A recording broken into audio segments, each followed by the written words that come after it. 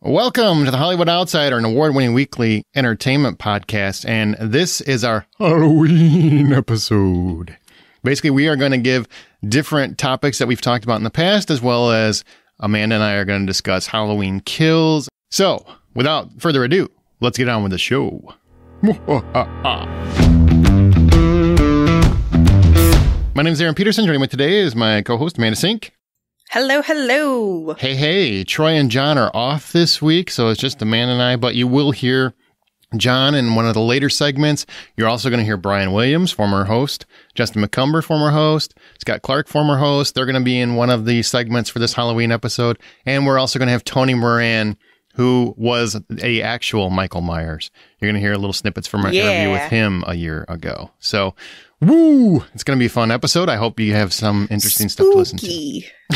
Yes, spooky. You know, like I said, this is a Halloween episode, so everything here is basically Halloween themed. And we're going to start with a discussion Amanda and I had on movies that force us to face our own fears. So I'm going to lead with that, and then we're going to be right back with Halloween kills. And before we get to Halloween kills, Tony Moran, who's also going to tell us about his stint as Michael Myers. That's right, not the shape, Michael Myers. Very important distinction, just so you know. And then later we're going to listen to a discussion on our horror movie survival guide, the 2 do's and the 2 don'ts to survive a horror film.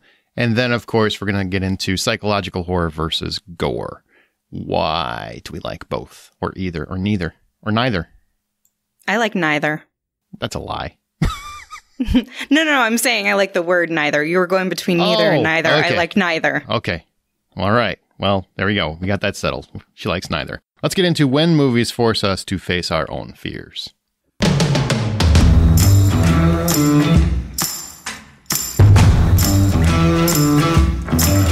When entertainment makes you face your fears, that is our From the Outside In topic this week. We're going to talk about when we get terrified by stuff. Yeah, I don't like it. Well, we're all definitely afraid of something. So if whatever you are terrified of appears on screen, can you finish through it, or do you have to turn away?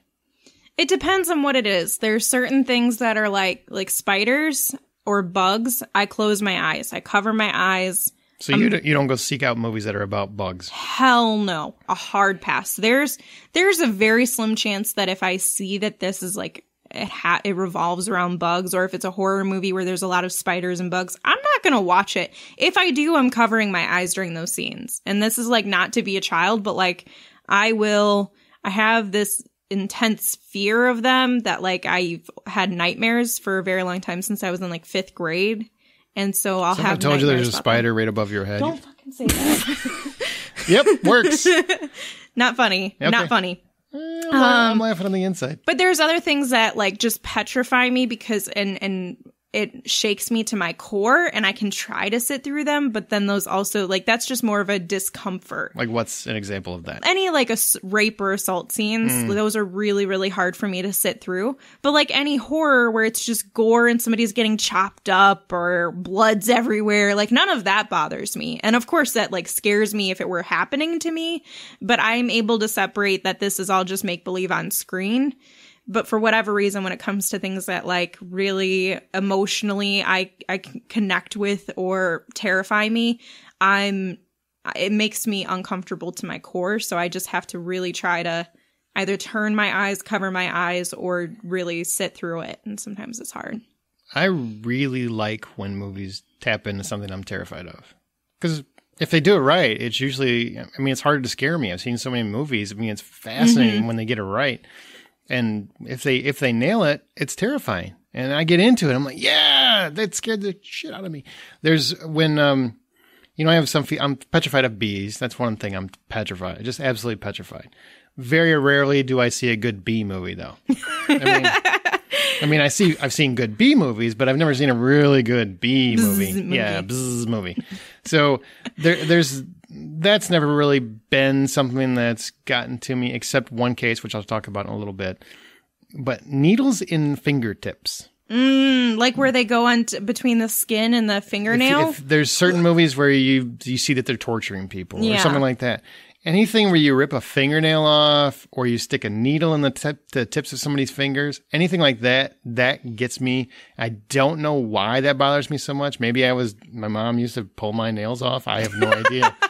But that is something that just freaks me out. Legitimately creeps me out, freaks me out. And I have a hard time watching it. If it happens, like Saw movies, that stuff happens every now and again. Those are the scenes I can't watch. I can watch you literally peel flesh off somebody's face. Mm-hmm. But if you peel a fingernail off, I can't watch that. And I don't know why. I really don't. I'm scared of ghosts, and it's because I lost fake things. Okay. Yeah, I lost somebody who was very important to me when I was younger, and I always had this really weird, very weird, irrational fear that they would always be able to watch me like a ghost. So I was scared sometimes to take showers alone if it was dark outside or something, because then I was now you got to worry about cameras. I know, there's all of these things. But that was one of the things that started to scare me as I got older into my adulthood. I wasn't too terrified as a child to watch any ghost things, but now they get me.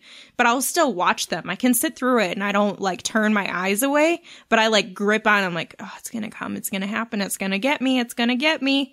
And sometimes it does and sometimes it doesn't. It takes a lot for it to actually Do you get haunted? Do you go home and you have nightmares and stuff? That happened one time in particular. I remember where just it messed my whole life up. And that was when I saw Paranormal Activity. Oh, yeah. I went home and I couldn't even pee with the door shut. I had it open and there was just no way I was closing the door. But if you pee with the door open and the ghost pulls you, it's going to yank you out of the toilet. Then you're going to have pee all over. But I'd rather be able to get out of that room than be isolated in that one containment with no windows. Okay, let me explain this part to you. So if there were, I'm looking over my shoulder now. Hang on. If there were such a thing as a ghost, which doesn't exist. I don't like talking about it even. Well, don't worry. It's not real, so it's not going to bother. If there were such a thing as ghosts in real, your door's not going to make any difference. I know. Guess what? They go right through it. It's not like they get to the door and they're like, God damn it. Knock, knock, knock. She locked the door. Would you open it? Come on. Sometimes it happens in ghost movies, though, where the door will just be shaking and shaking. And it makes no sense. They're ghosts. They literally float all over. Apparently they can't get through wood. That makes no sense. Wood is a barrier. Oh, it drives me crazy when I see that happen in movies because you'll always see them float from floor to floor, but they get to a door and they're like, brr, brr, brr, brr, shaking the door. It's probably just to scare you. Yeah, I get that, but it's a dumb plot mechanic. I feel like when they're ghosts. But they can shut the door also, and that scares me, where they can shut you and lock you into a room. In this bathroom, there's no windows. It's an interior room. It's not an exterior room. If I tried to punch through the drywall, guess what? I'm still inside the house. Guess what? If their ghosts are real, they're still there too. And they're going to be in whatever room. They're literally just hanging out in the bathtub, chilling, smoking a ghost cigarette, waiting for you to freak out. Because they're like, I'm in here, right? You can't keep me out. I'm a ghost. Man, I'm starting to get really freaked out. I can't tell if it's spiders or ghosts that are freaking me. Sometimes I feel like I have spiders crawling on me if I think about them. So do you really too believe much. in them? Ghosts? Legitimately believe in them? Because if so, if there were ghosts, I'd be very concerned because I've done a lot of things I'm hoping nobody saw. Yeah. I really hope that they don't exist, but I'm not the type of person, I don't think that they do, but I'm also, it's one of those things where it's back of your head. It would scare me if it did exist. And that's just because of the movies I've seen over the years. I really do attribute that fear because I didn't have it when I was younger. And I think so watching it over time, it created a fear for me, especially after I lost someone. And I was always told, I had a very religious family, so everybody was like, oh, they'll always be watching over you. They're always with you. And I'm that freaks me out. What a terrifying thing to tell kids, right? Hey, they're always going to be watching you. Everything you do. As you walk to your car. As you take a poo-poo. It's just ew. Why are they stalking me? I distinctly remember it started. You served your time. Go enjoy the heavenly gates. I distinctly remember as a child, though, when I was in the shower, I was taking a shower, and I remembered that's when it hit me. And I thought about, all of the ghost movies I'd seen, and I was like, what if they're standing, right in front of me and watching me? And I was like, it freaked me out. So ever since then, I've had, this weird, irrational fear. It's not like a phobia. So it's not I can still go to sleep and think about ghosts or whatever before bed. It might freak me out a little bit, but I can handle it. But spiders, no. Doesn't matter how big or small. If there's a spider here, we're stopping the podcast. This is true. I've actually witnessed this. It's happened. I'll be honest. If there's a bee here, I would leave. Yeah. I'd be done. Yeah. I'd be gone. I have literally abandoned people, friends, family, whatever, at every chance I could when a bee showed up. Yeah, I've literally abandoned people. I've left parties because there was a couple bees. I'm like, I'm out. See you guys. I'm not doing this because I'm legitimately petrified of bees. I'm phobic. Yeah. So no. And I have good reason. I'll talk about that. Well, I guess that's a good segue. Give me one example of even one instance where a movie forced you to face a fear for the better. Not for the worse, for the better. Okay. So I created a fear of Freddy Krueger from Nightmare on Elm Street when I was a youthful child because I had parents or a parent who didn't let me watch a lot of things that I probably shouldn't have, and I was fine with almost everything. But this movie in particular, and I don't know why, I don't know if it's because it, like... Nightmare on Elm Street, the first one's terrifying. It is really scary. It's really well I done. watched Halloween, and that's like real people that can kill you with a knife coming into your house, and that didn't bother me. Scream. Because he takes so that long didn't to bother get me. there. I mean, you can't outrun your dreams. You know, you can outrun Michael Myers. Can't. And it was like, that was the scary part is like you want to go to sleep and you're just like, oh my God, what if I go to sleep and he kills me in my sleep? So I was very scared. How is this for the better? Hold on, I'm getting there. All right. So I was petrified. I didn't even watch this movie by myself. I remember I was dating this guy when I was really young and like I wanted to watch the movie and I tried to watch it and I was like texting him or whatever. Okay. And I had to stop it. I was like, I'm a child. I was a teenager and I had to still stop the movie because I couldn't handle it. Well, then... Why? It sounds like you weren't even paying attention to it. I was, but it was freaking me out. So I told him I stopped it. Then in 2010, they remade the movie. Mm-hmm. And I went and I saw this remake. I'm sorry. Me too. But I'm also very happy because it made me not scared of Freddy Krueger anymore. It was so bad that it erased my fear of the original Freddy Krueger. Now I can watch the original Freddy Krueger and I'm not scared anymore. That's fascinating. Isn't it weird? Yeah, that's kind of weird. It was just so bad that I was like, are you kidding me? That's what I've been scared of? And it just took it away. Like now I can still appreciate the original. It doesn't take that away from me, but I'm not irrationally scared of the movie. That's fascinating. Mm-hmm. It's the only movie that's happened with. Really? Yeah. It's like if you're scared about something, you're always scared about it or never scared about it. Yeah. Okay. Pretty much. So isn't it like Poltergeist? Isn't that one of your most terrifying? Are you still frightened with that one? I'm not scared of it. I don't know. Maybe I was scared when I was a child and I don't remember. You talked on the show before about Okay. Yeah. But it was one of my favorites. So at the same time, I still watched it. Oh, maybe that's what it was. Maybe it's one of your favorites. Yeah, it's one of my favorites. But I did have a bad dream about Scream when I was a child, even though that's one of my favorite horror movies too. And that was just like, I remember I had a bunk bed and I had this dream that all of these ghost faces came into my bedroom with knives and they were going to kill me in my bed. And then I woke up. Like a cult of ghost faces? Well, you know how they have multiple of them? A gaggle of ghost faces? And then I went to the bathroom and I went back to bed and I didn't think about it, but I can still picture the dream now. As an adult, I can still see it, but I'm not scared of it. And I didn't have any more bad dreams about it. Okay. So I guess sometimes it goes away. It's very weird how my fears work. Okay, well, here's mine that was for the better. It's going to sound weird, but it's true. Jaws, we're going to talk a little bit about Jaws later when we get to listener comments, but that's a movie that really kind of terrified me. Made me refuse to get in the ocean. I had a hard time with it for the longest time. Then I watched Free Willy. And I'm not making this up. I watched Free Willy.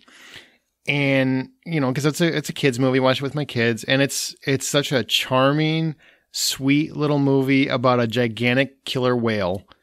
And I don't know why, but after that, I was open to going in the ocean again. And I hadn't been in the ocean because of Jaws since I was a kid. And actually, I don't think I'd ever been in there other than like to my ankles because of Jaws. Free Willy made me feel like, oh, you know what? They're not all bad. Maybe I'll be fine.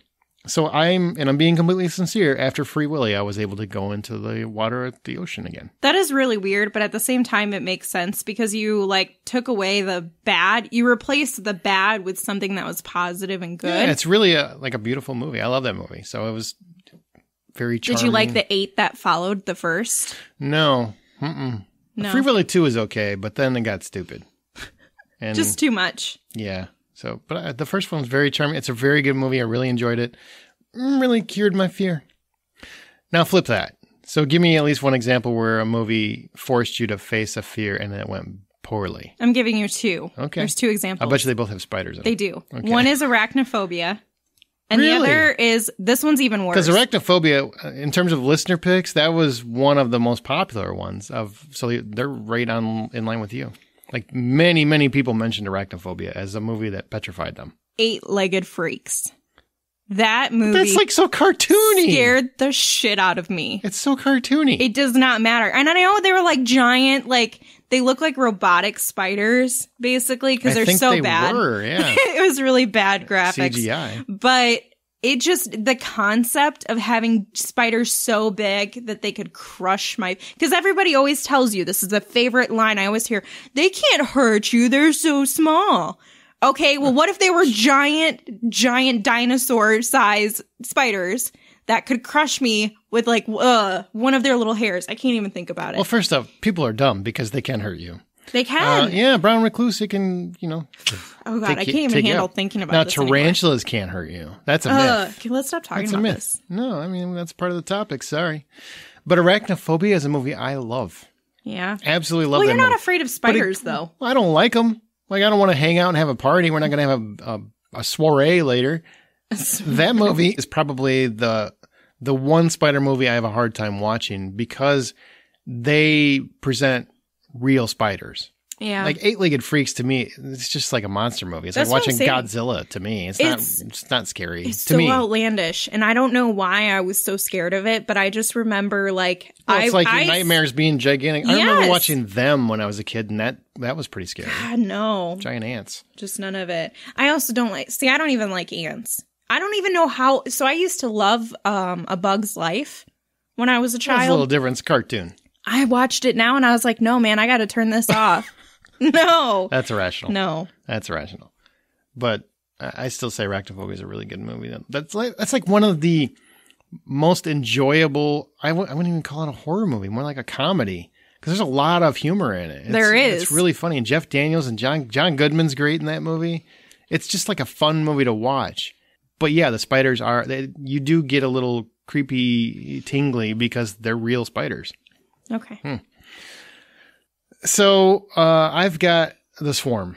That is a movie. I'm petrified of bees. I talked about that. And I have a genuine issue with giant bugs in general. I don't like giant bugs. I don't know why.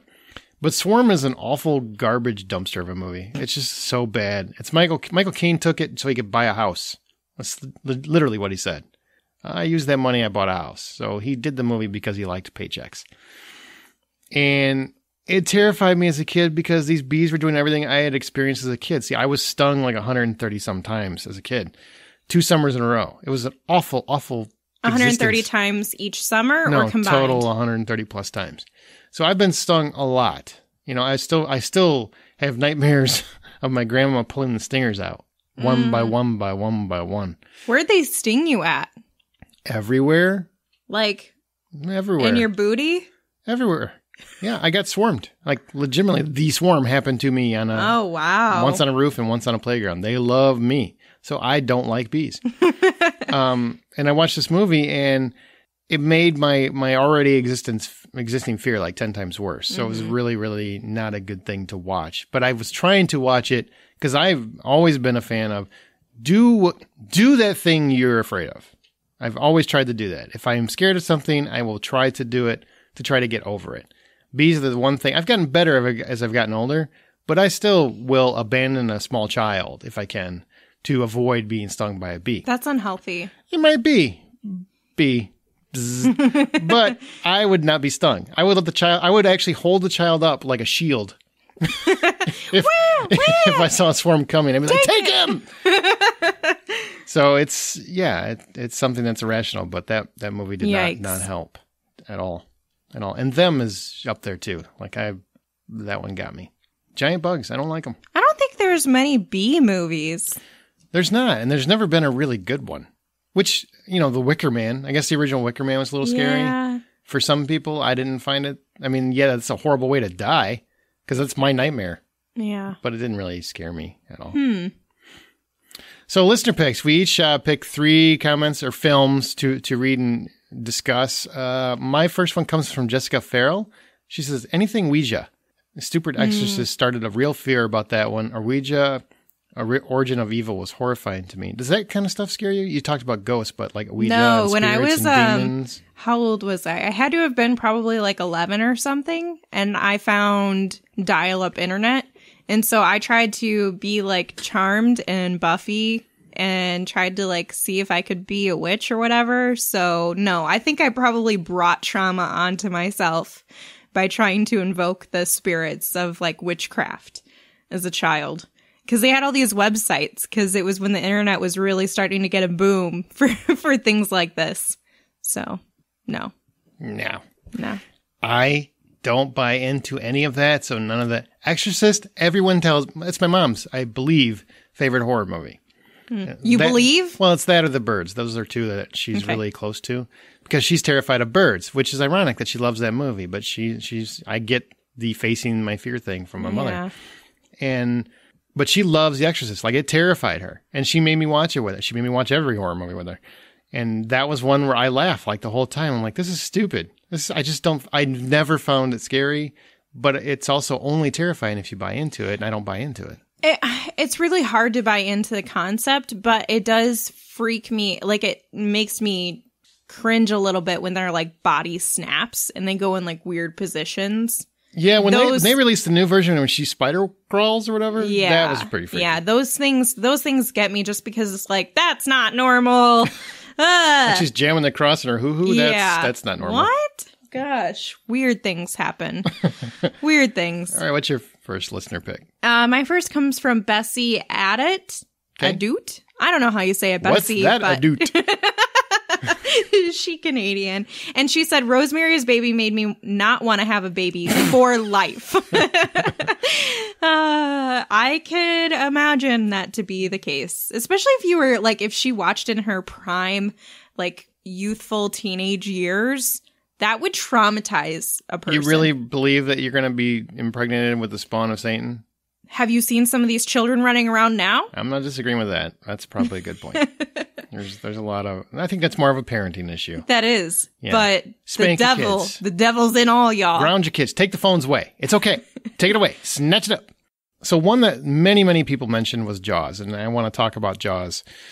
That is a movie that, number one, I want to say holds up on repeat viewings. It's an amazing movie that it still holds up 35, 45 years later and feels like a movie that almost looks made today. I mean, it's just so well done, well crafted, taut, suspenseful, enjoyable. I also think you should watch the making of if you haven't before. The documentary on it that's on the Blu-ray is fascinating. Yeah. It's wonderful. Watch even if you watch like the clips and just to get an understanding of what the shark was and how they made that and all of the issues that they encountered in production. Yeah, the reason it's so terrifying is because they couldn't use it. Yeah, and shark's broken. Broken.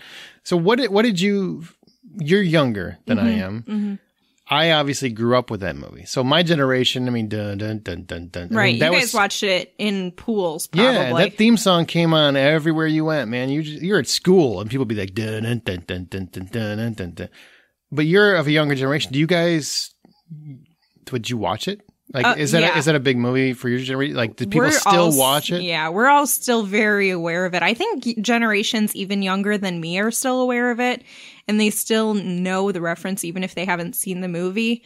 It's just become that much of a classic and iconic. And anytime you're in the ocean, if somebody's like afraid of a shark, they reference Jaws or they make the sound, they make the music. And that's what I think is like really powerful about that movie is that it's transcending through so many generations and still affecting and creating fear within people who have never even seen the movie. Like did it make me scared? Fearful of water at all? Because the sharks are real. Not necessarily 30-footers, but the sharks are real. Well, I'm scared of the ocean in general because I'm afraid of anything that might be in there. Even fish freak me out. Like I had fish touch my legs one time and I was like, ah! But also a few years ago, I went into the ocean and within probably the first like 30 minutes or whatever, our group had seen a shark there. Mm-hmm. And it was at the shark bite capital of the world or whatever in New Smyrna Beach.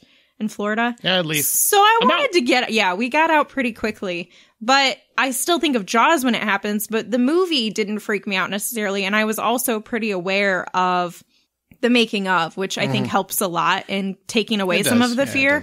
But I also think that it's really, really important for you to understand that piece of filmmaking, just like Rear Window and like all of the reworkings and dealing with change and issues on a production set, and the way that those things have actually created fantastic pieces in cinema history. Yeah, it's one of the most notable stories in cinema in terms of making of a film, and also just in terrorizing people. I mean, there's still people I know today that are afraid of going into the ocean because of that movie, and I still think of it every time I go in. Even though Free Willy helped, I still get in there and go like, man, they do bite stuff. And so, I remember all the details that I learned from Richard Dreyfuss in that movie, because I'm like, well, he was a shark guy. I mean, obviously he knows what he's talking about. And I've actually gotten out there and I'm like, I feel like I'm Quint. I'm like, how do I harpoon a shark if I tend to see one? Is there a harpoon handy out here? Can I get to it before the shark gets me? Punch him in the eyes. Yeah, all that stuff doesn't really work, I don't think. I think once a shark bites you, you're kind of screwed.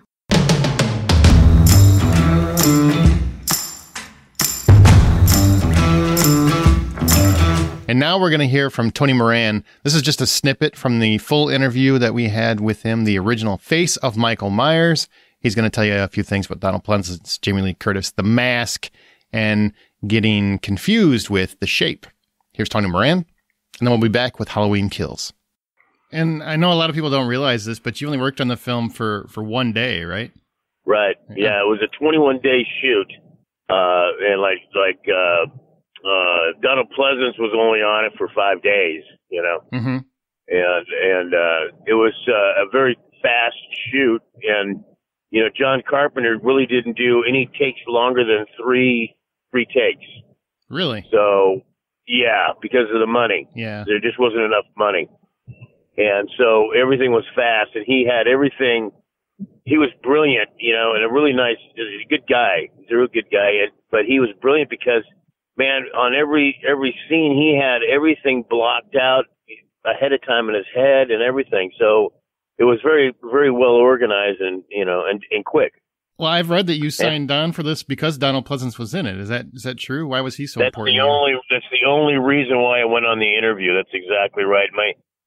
Back then, Aaron, if you did a horror movie, that was just like a half a step better than doing like soft porn or pornography. You know what I mean? Yeah, I do. Yeah. Yeah, because it was the only way you could see tits and ass in a movie was either porn or horror. So if a producer and director heard that you did a horror movie, they thought that you degraded yourself and sold out. Because it just wasn't the same as it is now. I mean, it's nowhere near. You know what I mean? So did he live up to your expectations?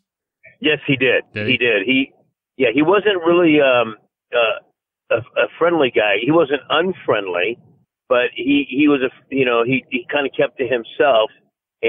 But his acting, it was brilliant, and he wasn't their first choice, Aaron. He was like their fourth or fifth choice.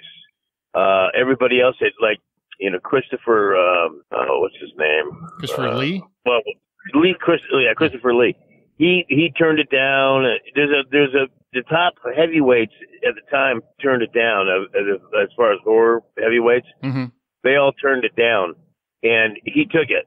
And the reason why he took it, I found out later, is because he needed the alimony money because he was on his fifth or sixth divorce or something. Yeah, swear to God. That figures. And then later on in his life, he said that doing Halloween was absolutely the very best thing that ever happened to his career. And I thought that was just great to hear.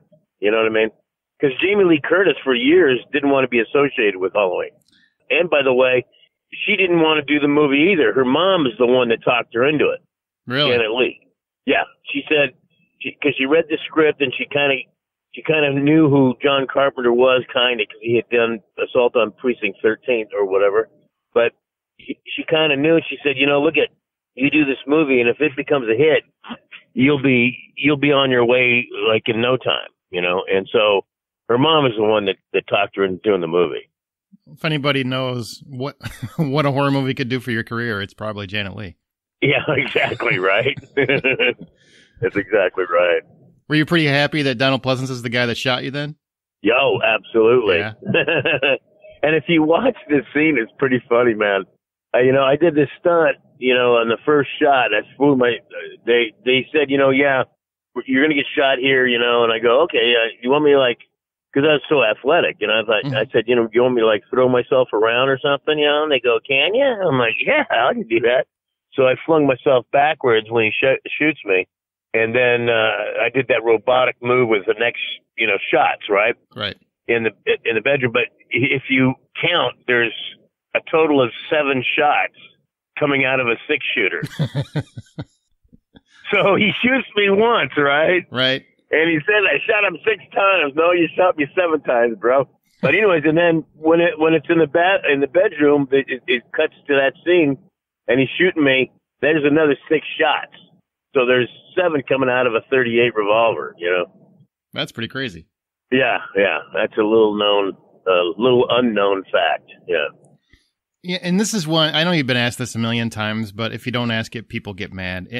In the 70s, psycho killers, they were never masked. And then here comes this part where you got a random guy, and you're wearing a William Shatner mask, which I think you didn't even know at the time. But now it's a classic. But then it was this low-budget horror flick. So did that mask ever strike you as a really odd choice at the time? Yes, it did. And here's how that happened, how they figured out that mask. They knew that they were going to use a clown mask when Michael Myers is 6 years old, right? Right. But they absolutely knew that they were not going to use a clown mask when we became 21. But they didn't have any idea of what they wanted to use. They didn't have a clue. Mm-hmm. So Tommy Lee Wallace, who was the editor and the set decorator on the movie, and he's actually the one that did the closet scene as Michael Myers, or the shape, whatever you want to call it. Right. He's actually the one that did that scene because he knew he had to punch through the wood slats of the door, right? And he knew exactly where to do it every single time, so that they spent as least amount of money replacing those wood slats on every take as possible. And that's how low budget the film was. And so he's the one that did that thing. But anyways, he was in charge of finding something, and nobody knew what they wanted. So he went around in Hollywood to all the stores, costume places and Halloween stores and so forth. And he came across that mask, and he said that when he saw it, it was like flesh colored, and had more sideburns on it and stuff like that. But he said he stood in front of it and he looked at it and he just kind of tripped out because there was really nothing to it.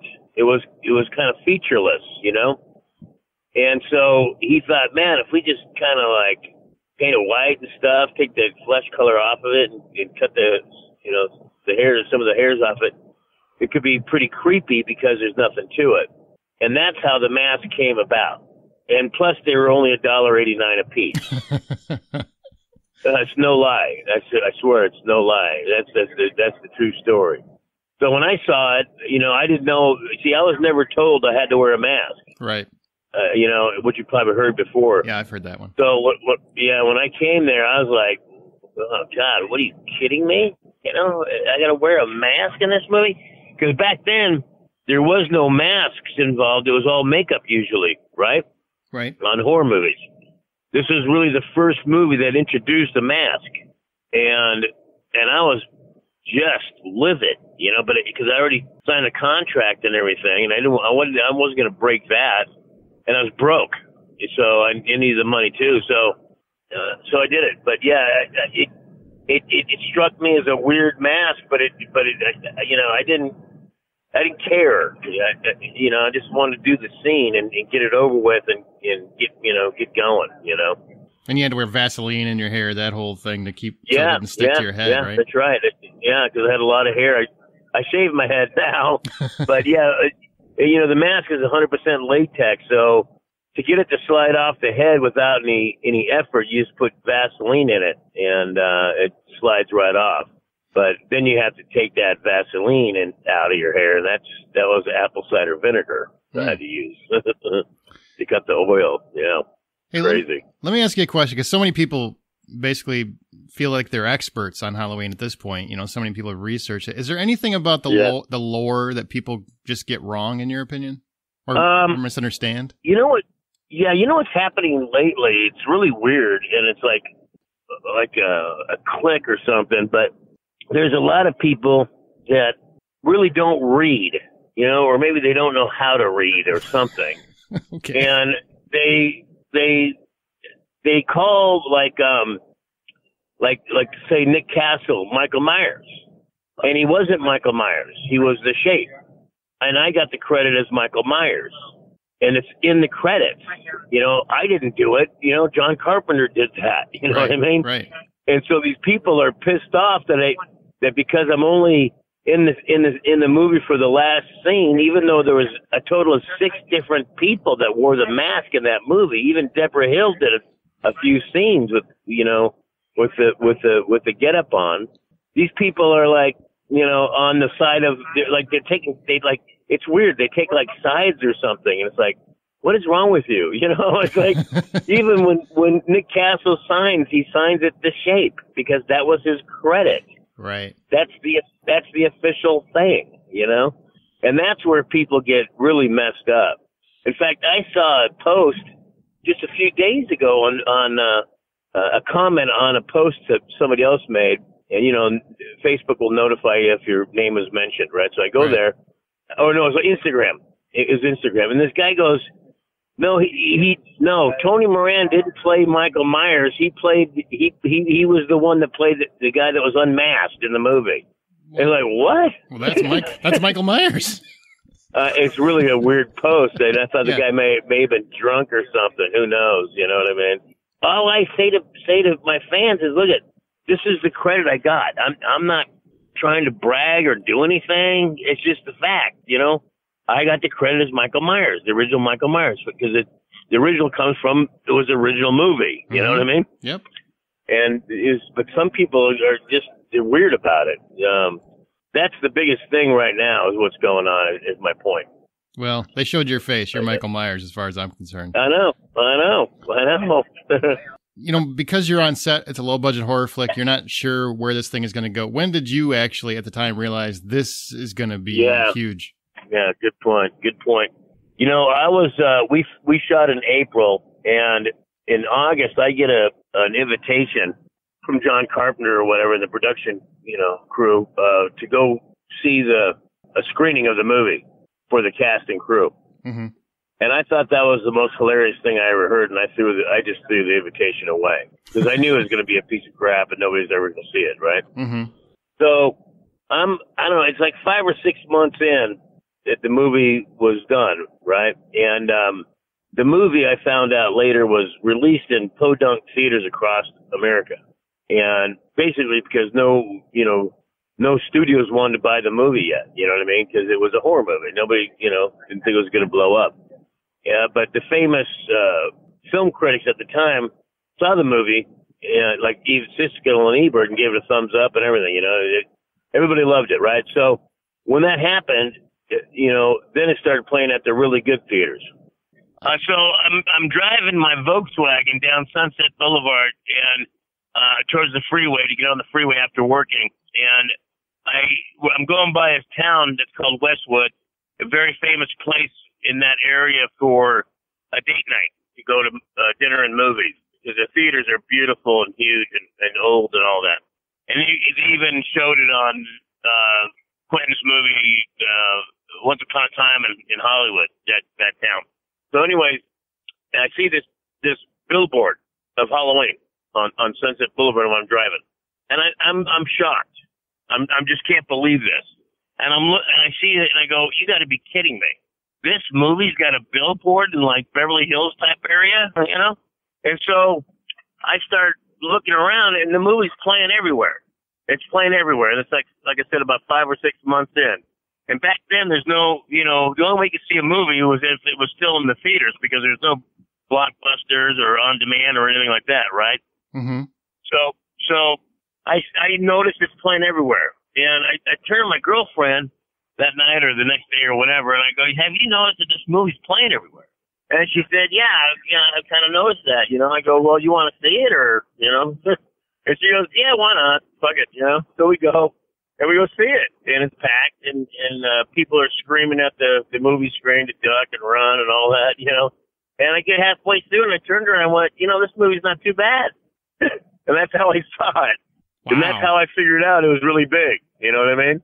And then they called me up to do Halloween 2, which I got the credit for, although I didn't step foot on, you know, I didn't do any filming because I told them no. But they said, okay, well, can we use your footage of your face from Halloween 1 and put it in Halloween 2 and we'll pay you and give you the credit? I'm like, sure. Sounds good to me. What a great job.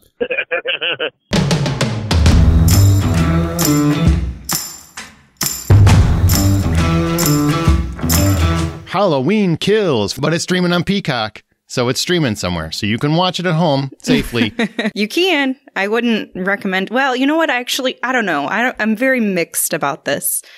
I feel like you should still probably go see it in theaters if you're planning to watch it, but just be prepared for it to not be the best. Is there really a way to be the best of a Halloween movie? The original? Fair enough. Point set match. So our spoiler-free review, Halloween Kills. Halloween night when Michael Myers returned. It isn't over yet. It's not done. He's not done with apparently everyone in Haddonfield. He's going to kill them all.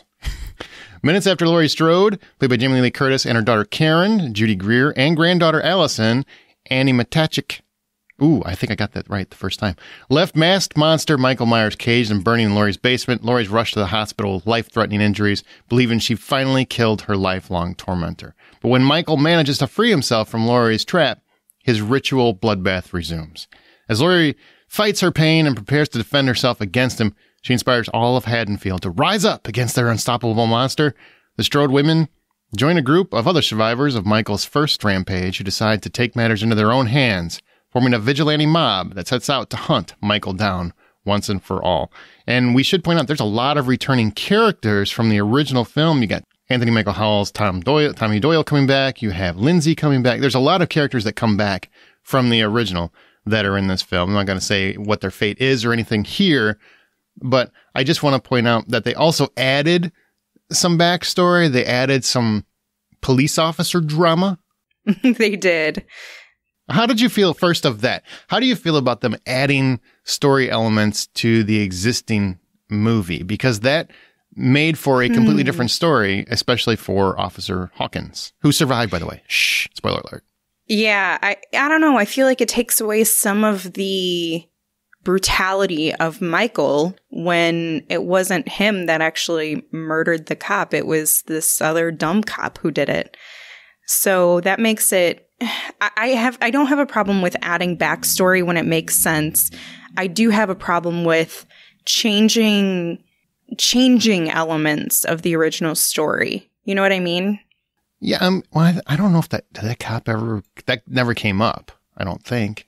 You got to remember, this is very important, and it's very confusing for a lot of people because these movies are all over the place because Jamie Lee Curtis already had her return in H2O, but apparently they just returned her and ignored that movie completely. Where's Josh Hartnett in all this? So these three movies, which is Halloween, Halloween Kills, and then Halloween Ends, which comes out next year. Those three movies. Spoiler alert. Are I'm just letting you know it's coming. It's happening. Are directly coming off of the original movie. Now, in the original movie, they didn't show how they captured Michael Myers. That's true. So that's true. That's not a backstory we've actually seen, only heard about, kind of. So, in the other movies, Halloween 2, Halloween 3, obviously not connected, 4, 5, 16, 14, 19, I don't remember where the numbers are, but all those other movies don't count. It's Halloween 1978, and then the Halloween from 2018, and this one and the next one. I still feel like it takes away some of the power of him, though. I realize that it's based on the perception because when they approach the house, the officer doesn't, he says that it's Michael. He doesn't say, oh, I accidentally shot the guy trying to get Michael, because Michael was going to kill him. I mean, I think we all know that. But that does detract from some of the power, in my opinion, from an outsider's perspective.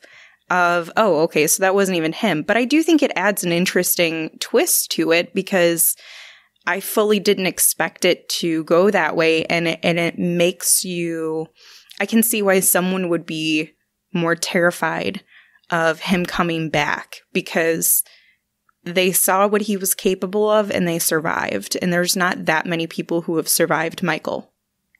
True. And it is kind of an awkward death, I guess, for Pete McCabe, Officer Pete McCabe. He's played by Jim Cummings, by the way, who's actually been on our show for Thunder Road, which he did a few years ago.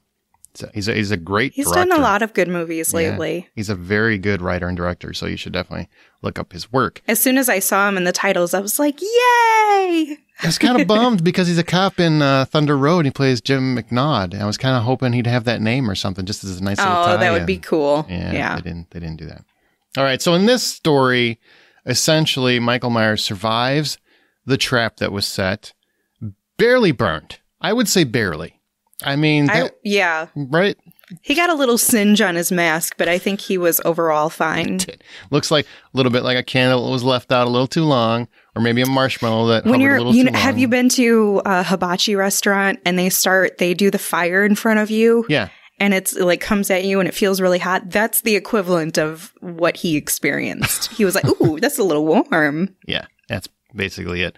And then he proceeds to take out a bunch of firefighters. And I'm only saying that, I know it's kind of a spoiler for those that are concerned. On the same token, they made a big deal about it because people wanted that pulled from the movie. They wanted the whole scene excised because, it was a shameful insult to firefighters. And I mean, I don't know. I mean, they were kind of trying to be heroes at the moment. So not really. And it's a horror movie. Honestly, everybody dies. Everybody's got a shot at dying. Literally, everyone in this movie has a shot at dying. Yeah. I don't know. Then I would say that it's offensive to the babysitters who die. That's where we should start. Why are you going after babysitters? Huh? Why do you feel the need? Why do you feel the need to attack the people that sit our children? You know what I mean? They're doing a very hard job. Nobody wants to do. They do. And they're underpaid. Always. Yeah. Absolutely. All right. So what did you think about this storyline? The whole storyline is he's coming back. And we don't want to say where he's headed because I don't want to spoil that aspect of it for anybody. But on the same token, we did learn in the last movie that he's not actually on a beeline for Laurie Strode because they're not actually related in this version. All the other versions they were. In this version, they're not. I still think that's a weird way to... Can I just ask you in respect to that? Sure. Does that bother you? Do you think that's just like a weird change when every other movie, I realize that we're ignoring all those movies, but on the same token, that's a big shift. That we're not related to Laurie Strode. It doesn't bother me as much because to me, I look at the original, the 1978, and that's what is canon, if you will. I don't see all of the follow-ups as being canon. Maybe I should, I don't know, but I don't. So I kind of base it on Michael as the character in the first one, his relationship with Laurie and there was no indication that they were related. So I'm fine if somebody's like, you know what, this kind of veered off in a weird way. I have a cooler, better idea where they don't have to be related. But she just essentially wants to take him out because of all of the trauma she's experienced. So that's kind of how I feel about it. Okay. I like the angle of it. I like the survival angle, the survivalist angle. Yeah. I mean, some of that aspect I do really like. I just feel like, I mean, essentially you're changing my entire childhood because I grew up thinking they were related.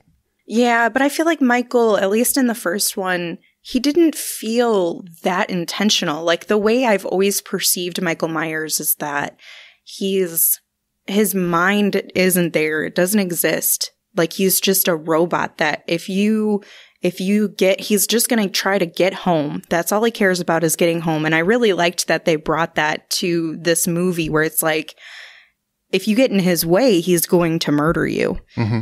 But if you stay out of his way, he's not going to go super far out of his way to kill you. But at the same time, he did, he had some stalking. So was it just somebody that caught his eye or, so maybe there was some more intentionality to his character. Well, there's less babysitters working right now. because everybody's freaking out because this guy's on the true. loose. So he's just got to kill regular people now. What a bummer. He's got to kill firefighters instead. Exactly. That's the next heroic worker. They're the next step up from babysitters. Like it's babysitters, firefighters. I mean, do you want to deal with your 4-year-old and your 2-year-old? No, call. That's why you paid someone. It's really a good call if you think about it. Who's the hero? I'm just kidding. Now, this movie has an angle of a vigilante mob, and obviously this was filmed before recent events of the past year and whatnot, so it's not like pulling from that, just a happy coincidence, I guess. But this does kind of look at how people that are affected by trauma might react in the face of additional trauma. And now they're saying it's a new angle, but they've kind of approached this in different ways in other movies where, a killer's on the loose and a bunch of them get together and they end up killing the wrong person or something along those lines. But that's not quite what happens here. But it is very much a vigilante mob that goes after people just assuming they're Michael Myers. So what did you think of this aspect of using survivor's guilt to kind of fuel this mob to go after the mighty Michael Myers? Seems like a dumb plan, honestly, when you see how many people he's killed. Yeah, but I actually did like it because it adds an insight, which is a little more unusual to a slasher flick, to posing the question of like, given the right circumstances, everybody has some demon inside of them, and it can easily be manipulated based on our fears and based on our trauma. When you think about people who defend themselves and they black out and they have no idea how much brutality they've done, it's because their fight or flight response is kicked in and they just do, they kind of go haywire. And I think that's what this was focusing on. And I kind of liked that, is how chaotic, this serial killer can make an entire town, because they've essentially been tormented and they probably all have PTSD in one way or another. And so definitely the chaos that it brings about to have that revived and to feel like they were that close to getting rid of him and to not have it done, when they're like, you know what, let's just all get together and just they kind of dive into their animalistic roots as humans, their protective instincts, and they say, nah, we're going to get this guy. It's not that easy because he's supernatural now. They're saying it's been confirmed. Yeah. Well, it's confirmed, but on the same token, the director keeps saying in interviews that he's not. That I believe he's but he said that in his script. Yeah. Like there was literally conversation where Laurie Strode is like, he's not human anymore. He's beyond the point of, he's beyond the point of human. So sorry about your interviews, but your dialogue says the complete opposite. That's awesome. Your point of reference is wrong, plain and simple. I mean, look at your own movie. I mean, you made it. It's very simple. Did you forget? Yeah. So that is that end of it. And, I'm kind of with you in that sense. I do like that they introduced that angle, the whole mom mentality. I thought Anthony Michael Hall was great as Tommy Doyle. Honestly, I mean, I honestly could follow a whole movie with him because he's always been an actor that I've admired, especially after the 80s movies, because he kind of evolved and totally looks different. He's bulkier. He's more threatening, imposing. And, he has moments where he realizes he was wrong about something, where he's exacting anger and rage and also carrying a lot of pain and guilt. And I think he does a very good job, especially for, kind of a low budget horror movie. Not to give it additional props just for that, but he carried himself well. I really enjoyed Anthony Michael Hall's Tommy Doyle. Not quite Paul Rudd from the previous movie where Paul Rudd was Tommy Doyle. Completely different take on the character. Uh-huh. Yeah. Now, there was an aspect that you didn't like because you actually liked this movie less than I did. Which is surprising. It is surprising because I actually like the last movie less than you did. Mostly because I thought it was just a retread of H2O. Here I felt at least I'm getting something fresh. So what didn't you like about Halloween Kills? What really that you can say without getting too spoilery? Yeah, I won't get spoilery. But the funny thing is, I thought the reason why this hit me and made me not like it as much as I thought I would actually enjoy it, because I did like the last one. I thought that would be the same reason you didn't like this. Because Danny McBride, who I normally don't have a problem with, you have a problem with Danny McBride in general. Sure don't like him. Yep. He's the same guy in everything. He's literally the same guy in everything. But even for writing credits, he doesn't bother me, because usually I find it, I can get on his sense of humor. And don't get me wrong, there were moments where I did kind of like, chuckle a little bit inside. But it was so forced with the humor in so many ways, where it's like, we're going to make this a horror comedy. And that tonal shift for me that didn't exist as much in the last movie, certainly didn't exist in the first original movie, is now being brought in here. And I was just really taken back by it, because it felt like it overpowered the tension, and it sliced through that, and it took away from the impactful moments that should have been impactful. And don't get me wrong, I really did like Little and Big John, who are the kind of stereotypical hippie gay guys or whatever, but there were just so many moments where it was so forced. Like, somebody goes into a room and they have to jump into the room because they're afraid he's there. And I was like, nah, no. And it's not on the actor, it's on the writing. That's in direction. That's how they wanted it to be presented. And I think that this is my perception, it has to do with Danny McBride's influence. And typically I don't have a problem with him, but this is just not the area for it for me. And it wasn't balanced. It's not like they tried to do it quippy and witty like Scream does humor. This is just, we're just going to try to be funny. Yeah, I thought that some of the humor was forced. I mean, I do like when horror movies have a bit of that, when they have just a bit of comedy, just a little bit, just to break the tension. You know what I mean? I just really enjoy that in a good horror movie. It did feel forced, as does most of Danny McBride's comedy to me. It just feels like somebody trying to jam a square peg into a round hole every time. It also felt like two completely different voices that were trying to merge in the movie, because you have a more methodical or less methodical and more just using tension to create scare and anticipation and, watching him stalk his prey sort of thing, versus these jump scares. Like, those are two very different and distinct approaches to a horror movie. And some of the kills were so grotesquely ridiculous that they wanted to make you laugh about it. Yeah, and I was just like, I'm fine. I love over the top, but like, now you guys are trying to find a way to make Saw funny. And that's just not, I don't know. It just, that tone felt so divided in the movie, where sometimes it went that way and sometimes it didn't. Yeah. And you brought up a comment, especially in your review, where you're referencing your written review, which is available at thehollywoodoutsiders.com. Love the plug. You have a mention where the way that Michael stages victims in this movie is just ridiculously out of character based on previous movies. And I would agree I would disagree that he never stages them, because if you go watch the first movie, he definitely does some staging, with not DJ with Souls' candy character sprinkled around him, though. Right. And the silver shamrock masks. I mean, did he go and hunt down some silver shamrock masks? I don't understand, because I mean, I don't recall them just being handy, but I know the kids had some masks, I guess. So maybe he got them from them or whatever, but it just felt, I agree with you in that respect. There's a bunch of people that are laid out on a merry-go-round, and they're placed silver shamrock mats on their heads.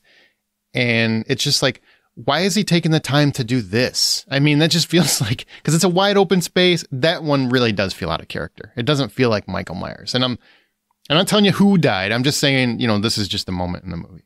There was candy perfectly sprinkled around, because obviously they're from, there's some trick-or-treating candy. It's Halloween night, right? Mm-hmm. But he sprinkled candy around their bodies on the merry-go-round, and also spun it before he left, so that way it would be spinning when the people showed up. It was just like, okay, man, first of all, those things don't last for more than 10 seconds in terms of spinning. And you've already told me as an audience member, he's far away from this by now. That's the wind. The wind. Yeah, so windy. With all that weight on it, the wind is blowing it around. Sure. But there's another posing, another staging that didn't bother me as much. It was like he used an image of someone that was like right next to their bodies and was like, oh, I'll prop you up like your picture. And it's like, oh, that's kind of, that's more subtle in terms of staging. I'm cool with that. But when you start sprinkling candy and spinning the merry-go-round, that's when I start to go, And literally using the masks from Halloween 3. Why on earth are they still making them? You know what I mean? Did they buy them? So does that also mean, and that's kind of a trick, and I get it, it's an homage and whatnot, but on the same token, it's an homage to your own franchise. So you're kind of saying, well, that kind of thing did happen at some point. No, that's actually a really good point. Because if you are paying an homage to a movie, you have to respect that timeline. And it's a little that too would meta. make a little too meta. all of these events not possible or skewed. So in review terms, if $10 is full price of admission, what do you give Halloween Kills?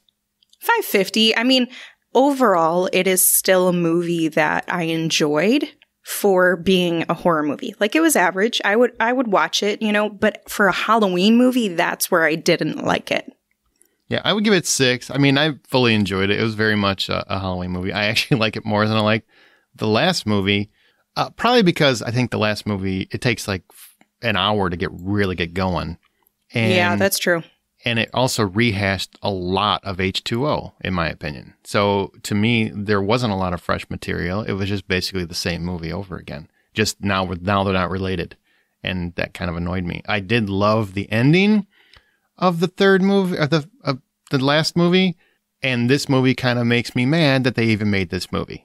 So, because it kind of retcons that really kick-ass ending of the first movie where all 3 women fooled him and beat him. And now, of course, well, that didn't work. So it's a waste of time. Pisses me off in some aspects. And the one thing that's really pissing me off about David Gordon Green, who's the director and one of the writers, is he keeps showing us Michael's face. That was something I didn't like in the last one, and it's something I didn't like in this one. We don't have a full glimpse of his face like we did before, but even just putting a light on it from a distance where I can make out his facial features. Mm-hmm. Don't do that to me. Don't you do it. He wears a mask for a reason, and the audience should never see it. Okay. That's my opinion. I can respect that. And now we're going to go to the Halloween Horror Survival Guide, where Justin McCumber, Brian Williams, and Scott Clark and I did a discussion on do's and don'ts. This is a snippet from a much older episode, but I just thought it was kind of fun for this Halloween episode for you guys to check that out. It's a lot of fun. Yeah. And then we're going to come back with psychological horror versus gore with myself, Amanda, and John Davenport. So those will be the 2 segments that final this out. So thanks for listening to that. And remember, you can always find more information at thehollywoodoutsiders.com. You can email us, feedback@thehollywoodoutsiders.com, and be sure to do that. So I'm looking forward to hearing from you guys, and also be sure to check out past episodes, man. Share the wealth, spread the love. Tell your friends that you will listen to The Hollywood Outsider. It helps.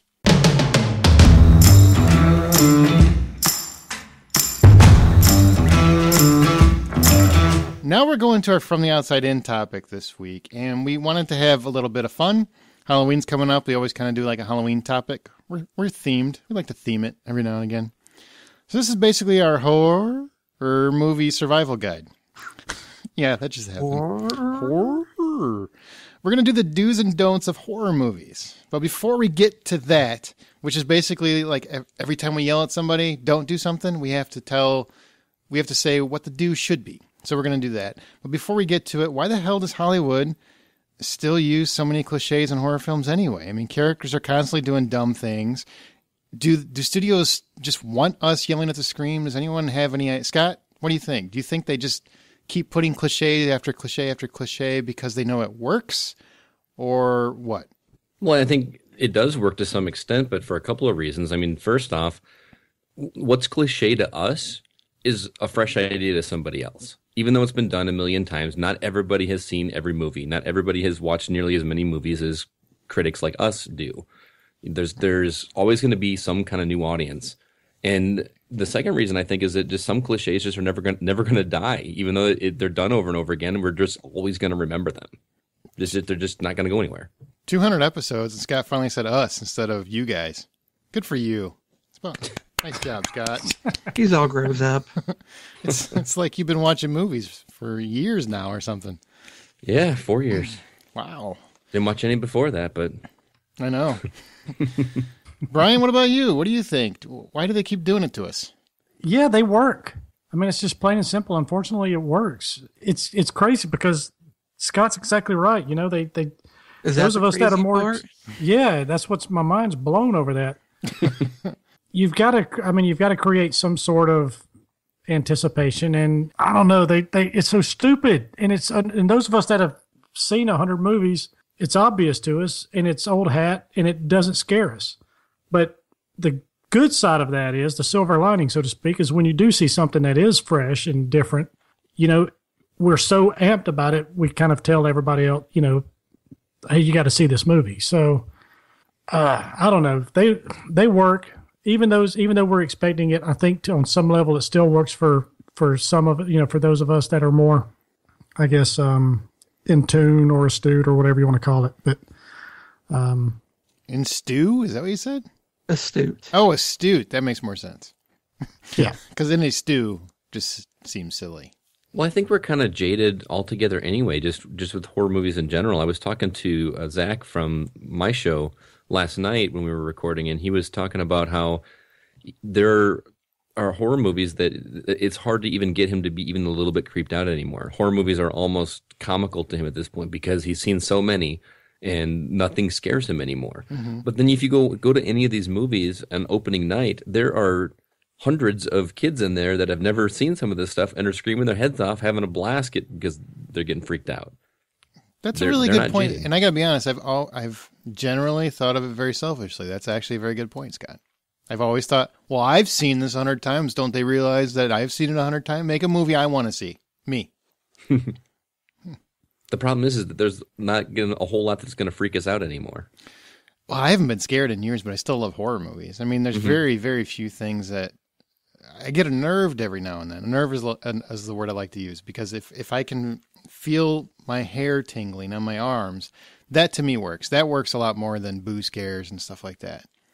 But when characters do dumb things, I don't understand why they still do that. Because have you looked around? But real people in those situations, I've been in, like, well, I guess there are a lot of I don't know. Have you been in a lot of situations where a demon's chasing you through the forest? Because just like twice. I mean, I'll be honest, that hasn't yet happened to me, but I'm just one person. I mean, honestly, in the true scenario, you crap your pants and then you cry as you look at your soiled underwear, right? That's pretty much what happened. And then you die. Yes. Yeah. I mean, the thing is that people do dumb stuff all the time in the real world. So why wouldn't they do something stupid? Yeah. I mean, have you seen some of these videos where these practical jokes are being played on people where they scare the bejesus, and I watched one guy throw something out of his window and jumped out the window when somebody was scared. It's like he grabbed like a toaster or something and just threw it out the window and then just jumped straight out of it. Absolutely true. I've seen a number of those where they'll rig up an elevator so that it'll stop and the lights go out, and when those lights go out, a little girl crawls in looking like a ghost. They turn the light back on. People scream. They jam themselves into a corner and just start praying to God that this thing goes away. I've seen it where they'll put people on a subway and stop it. Lights go off. Lights come back on. Zombies are coming. They freak out. They do dumb things. That's just the nature of humanity, unless you go through some kind of SEAL school training where you get your fear under control. People lose their minds. And I'm sure that if I were walking down a corridor in a hotel and all of a sudden I saw a demon or angry spirit, I would be the first one screaming and just running in mortal terror. That's just what people do. I've seen a couple of those, and my first question is, when these pranks happen, like I saw the one you're talking about where a creepy girl in the elevator, And I saw one where there was a girl on a dock right under a light, and the light is shining down her as two guys like walk up to her, and then she starts running at them. And they run away screaming because they're freaked out because she looks like the girl from The Ring. What's her name? Whatever her name was. Samara, thank you. And all I kept thinking was, now if they stop dead in their tracks and punch her in the face, is that okay? Or yes. If a little girl ghost enters my elevator, if my reaction isn't to turn around in fear, it is to lash out with a flurry of kicks and punches that would leave her broken. Come on, man. Go. And I wouldn't feel an ounce of regret because she had it coming. Well, I'm saying in the real world, like, can you get arrested? Can you explain that to the cop? Like, hey, she was running at me looking like Samara. Watch the tape. It's on video, yeah. Watch the tape. Yep. I dare you to come I didn't ask for this. She just scared the bejesus out of me. My flight or fight reactions kicked in, and I just kicked the crap out of her. I mean, I remember seeing a little internet video of a guy walking past one of those big trash bins, and all of a sudden someone who was inside of it jumps up wearing this costume to scare the person right walking next to him. Yeah, he just punches him right in the face. Without even thinking about it. Without a thought. That's what we do. We either flight or fight. I'm more of a flyer. Me too. My first instinct would never be to punch. I don't think I've ever thrown a real punch. My first would be to punch and claw and cut. Yeah. Brian and I stunned the crap out of him. Then I got a better chance when I haul ass. Just don't do any of this stuff in Texas because you will get shot. Yeah. That is true. Rawr, poof. Oh, shit. Halloween must suck in Texas. Years ago, I was in San Francisco, and on Fisherman's Wharf, there's this bridge going from, it's just a road, it's just got a paved concrete wall, and so it's probably 20, 30 yards long. There's nothing from one end of this cement little bridge to the other, and there was this guy sitting there he was dressed and he had his face painted and stuff, but he was just sitting there with two bushy limbs on both sides of him in the middle of this walkway on the side, and people would walk by and he would just open them up and he's not even camouflaged. I mean, you can see a person there and he's got these brushes over him, and people just, I guess because people are so much in their own little world, and if they're tourists, they're checking out everything, and they don't realize this bush should not be growing in the middle of this concrete bridge. As a rule, yeah. But it was like, it was brilliant. You're so much. I guess he was just so much in the open that he was actually kind of camouflaged, and it was just hilarious to stand there and watch him scare people as they walk by. That's funny. All right, well, let's get to our list. Let's get to our do's and don'ts, and we can go as long as you guys got them, as long as they're entertaining. We can do them. Basically, we're going to go round robin until we run out of these. Everyone has a list of things that piss them off when watching a scary movie, when they see characters do something. Cliches that always happen. But we think as viewers, we always have the right solutions. And generally, we're going to find out if we do or if we're just dumb to begin with. It kind of works like this. For every don't, like, for example, don't open that closet door. Instead, you have to offer a counter. Do take a baseball bat and swing at the door just to be safe. And you can't just say run outside for every answer because that would just be way too easy. We assume you've ran as much as you can run generally. So we're going to go Justin, Brian, Scott, me. Justin, Brian, Scott, me. So Justin, what's your first do and don't? Don't try and save stupid friends. They're only going to get you killed. Do let natural selection work itself out. It's a Darwin advice. Do not be a hero for dumb people. Actually, that one, mine comes off now. All right, I had that one. All right, who's next? Brian? Yeah, all right. Let's split up. Yeah. This is dumb. This is, there's we'll cover more ground this way. Right. There's makes any sense. Exactly. There's safety in numbers here. So you got to, stick together. So even if somebody dies horribly, you, A, have a chance to still get away, And B, there's witnesses to back up your obviously unbelievable story. Yep. I see a common thread here. Selfish sons of bitches is what you are. Don't you love it, too, when you do watch a movie and someone says, hey, let's split up, and another person says, no, that's dumb. You're like, yes! Yeah, but then they still do it, which then I go back to, you're dumb. Why are you so dumb? Scotty? Don't read a language that you don't understand, or written language that you don't speak or read, especially when it's written on some old document or some dusty old book. Mm-hmm. Do go ahead and Google Translate that shit. No. I like you that. You do burn it. You cut the book up into pieces. You bury it. You get as far away from it. You don't open the covers past the fleshy hardcover that's all sewn together. No. Don't even open it. Just hey, guys, this looks like it was made with human skin. Oh, no. Let's touch it. If it don't burn, bury it. I like Scott's idea. I want to see what it translates to. Yeah, because it's you're all going to die. It's fine, right? That's funny. I mean, I was watching the remake of Evil Dead recently, and God, that thing works. Mm-hmm. But as soon as that blonde-haired, bespeckled dude opens the book, right there it says, "Do not read this." Yeah. Like several times. What does he do? He goes on to read it all. He's dyslexic. He deserves it to die. He's dyslexic. He has a problem. It's not fair. All right, my first one. Don't stay in the house after you notice your toy clown is dancing on its own or spirit is telling you to get out. Do move the hell out as fast as you can and sell the place to an unsuspecting couple for a profit. Never mention what happened. Never mention it.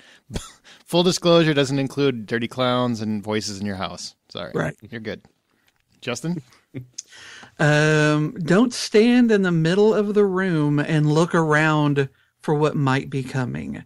Do get into a corner or get by a wall to limit the avenues in which death can come at you. Check your corners. Check your six, your corners. Don't stand in the middle of the woods yelling for your friends either.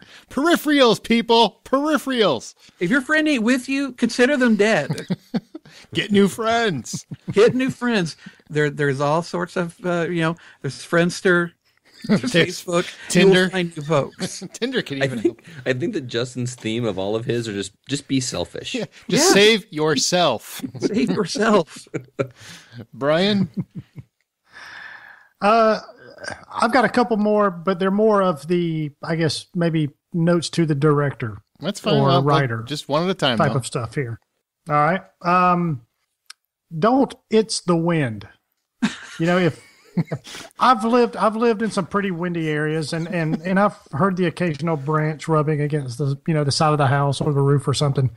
And it may raise some questions on a very rare occasion as far as, what could that noise be? So for the most part, if the problem outside is ever the wind, you're pretty much in Twister, not a horror movie. So it's more like probably more like Friday the 13th. So blame something else. Maybe it's fireworks outside or construction, something along those lines. Whatever the case is, whatever. But set it up and blame something else. So what does your do? Because the wind gets a bad rap. That was like a book report. Do blame something else. Okay, there we go. Do blame something else. Blame fireworks. Blame construction. If you hear, I'm going to swallow your soul, that ain't the wind. Right. A house doesn't speaks a language. If it speaks a language. Yeah, if it speaks any language, get out. It's so weird how the wind sounds like my Ozzy Osbourne record when I play it backwards. That's so odd.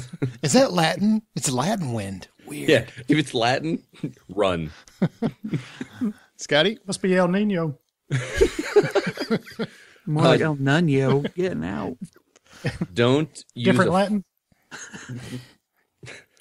Don't use a firearm as a weapon. Someone with a melee weapon is probably like a knife or a golf club is going to own you if you use a gun. Because it seemed like that way. The people that survive are the ones that don't have the weapon you would think would survive. Well, if you're 100% sure it's loaded and cocked and the safety's not on, then... No, it's not going to work. When does it ever work? You always get taken down by somebody with a lesser weapon if you have a firearm. So what do they do? An axe, a bat, and a machete. You know what those three things have in common? No ammunition. You don't run out. You don't run out. And guns, Most people are bad shots as it is. Amp up your adrenaline to 11. Get that hand shaking like you got Parkinson's. You ain't hitting squat. Do invest in some kind of stab-proof clothing because you'll be just fine. Like go to the store, right? Hold that thought, dude. I mean, if you know, you got to be prepared, right? That's what the Boy Scouts say. Do they make swimsuits out of Kevlar? Oh, there you go. They're not quite as sexy, but they do make them. It depends on what cut you get. That's true. All right, don't try to take on the massive killer who you just personally witnessed popping your friend's head off like a daisy. Instead, do run and treat the woods like an obstacle course. Get the heck out. Get out. Treat it like an episode of Wipeout. Just but don't fall as much. No, yes. Oh, it's funny. Justin. Don't knock the bad guy down and then just run away. Double tap. Do keep beating, stabbing, shooting, whatever it is you're doing. Keep doing that until they're tomato paste. Yeah, that's a good call. When they are down, that is when you take advantage. Oh, I like that. Ask the Red Viper. Yeah, exactly. Don't it's get not caught. a horror movie, but Brian, don't monologue. Exactly. I got you. You're dead. Oh shit.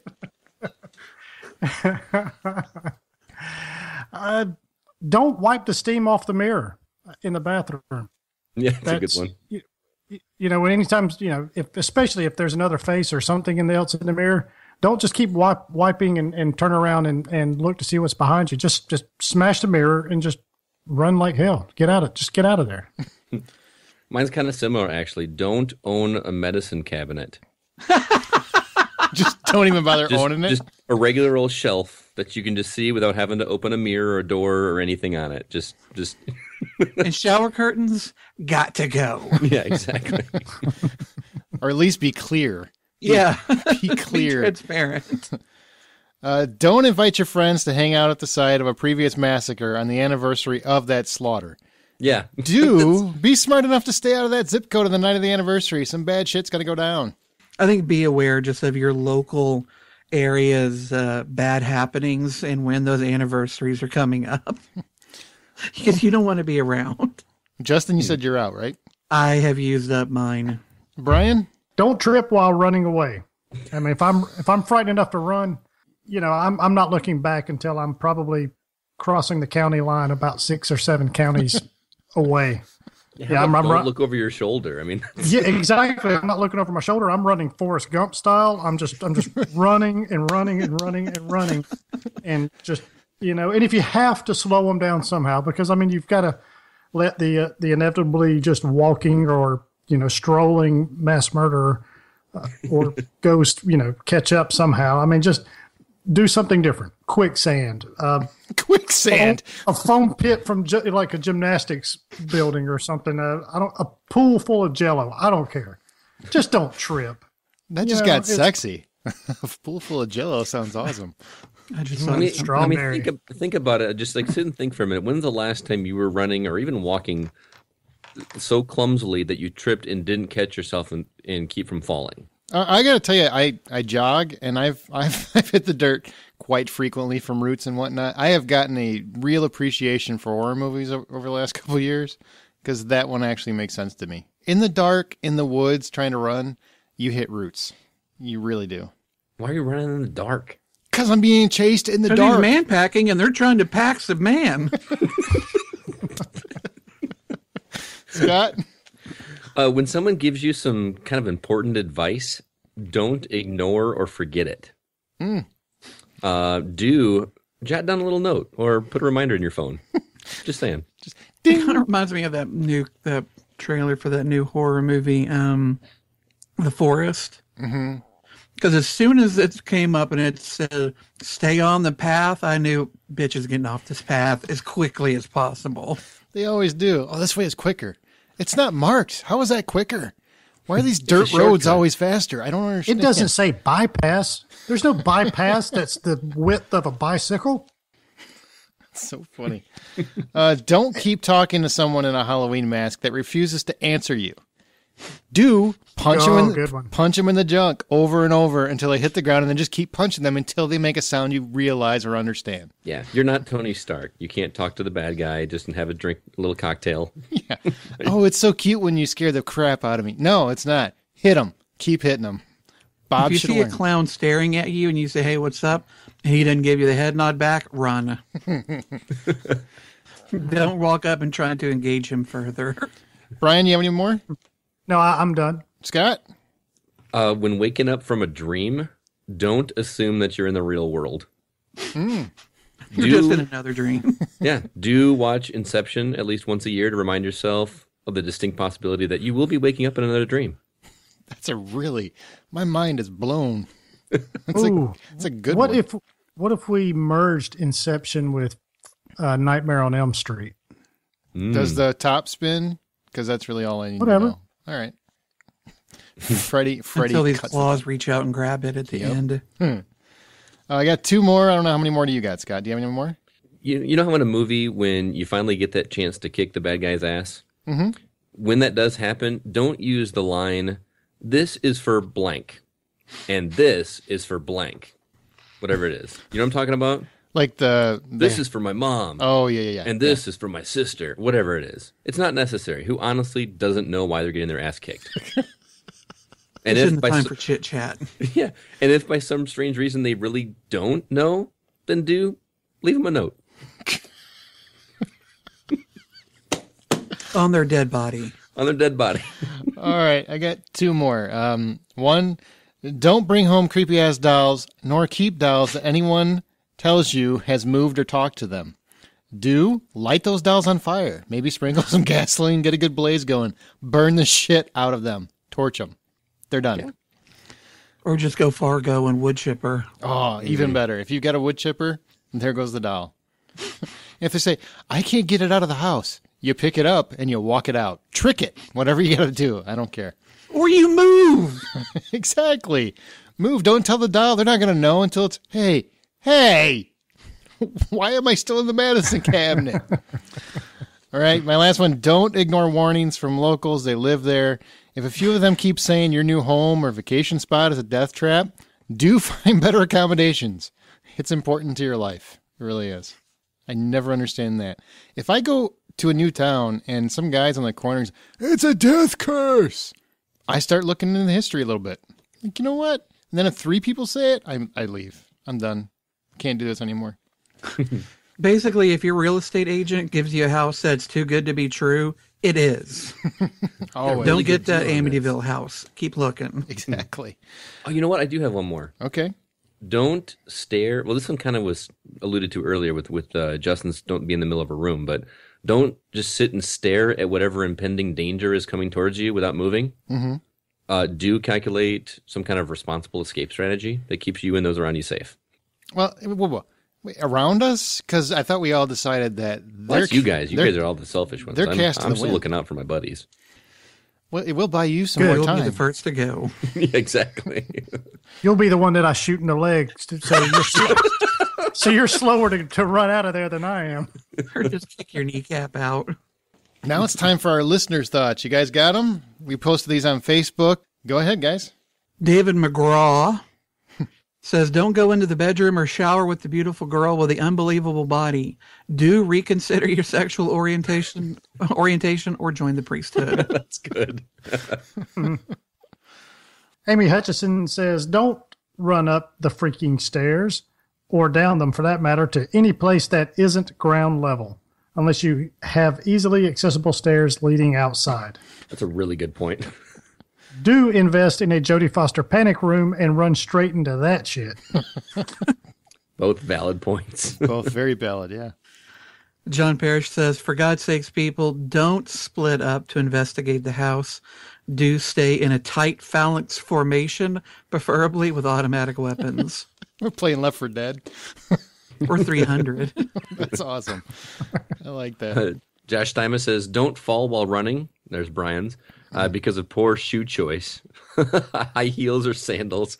Do wear some galldamn tennis shoes. Did he say galldamn? He says galldamn. Yeah. Galldamn tennis shoes so a branch doesn't cost you your life. Good call. Good call. Yeah, high heels and horror movies do not mix. Who goes camping in high heels?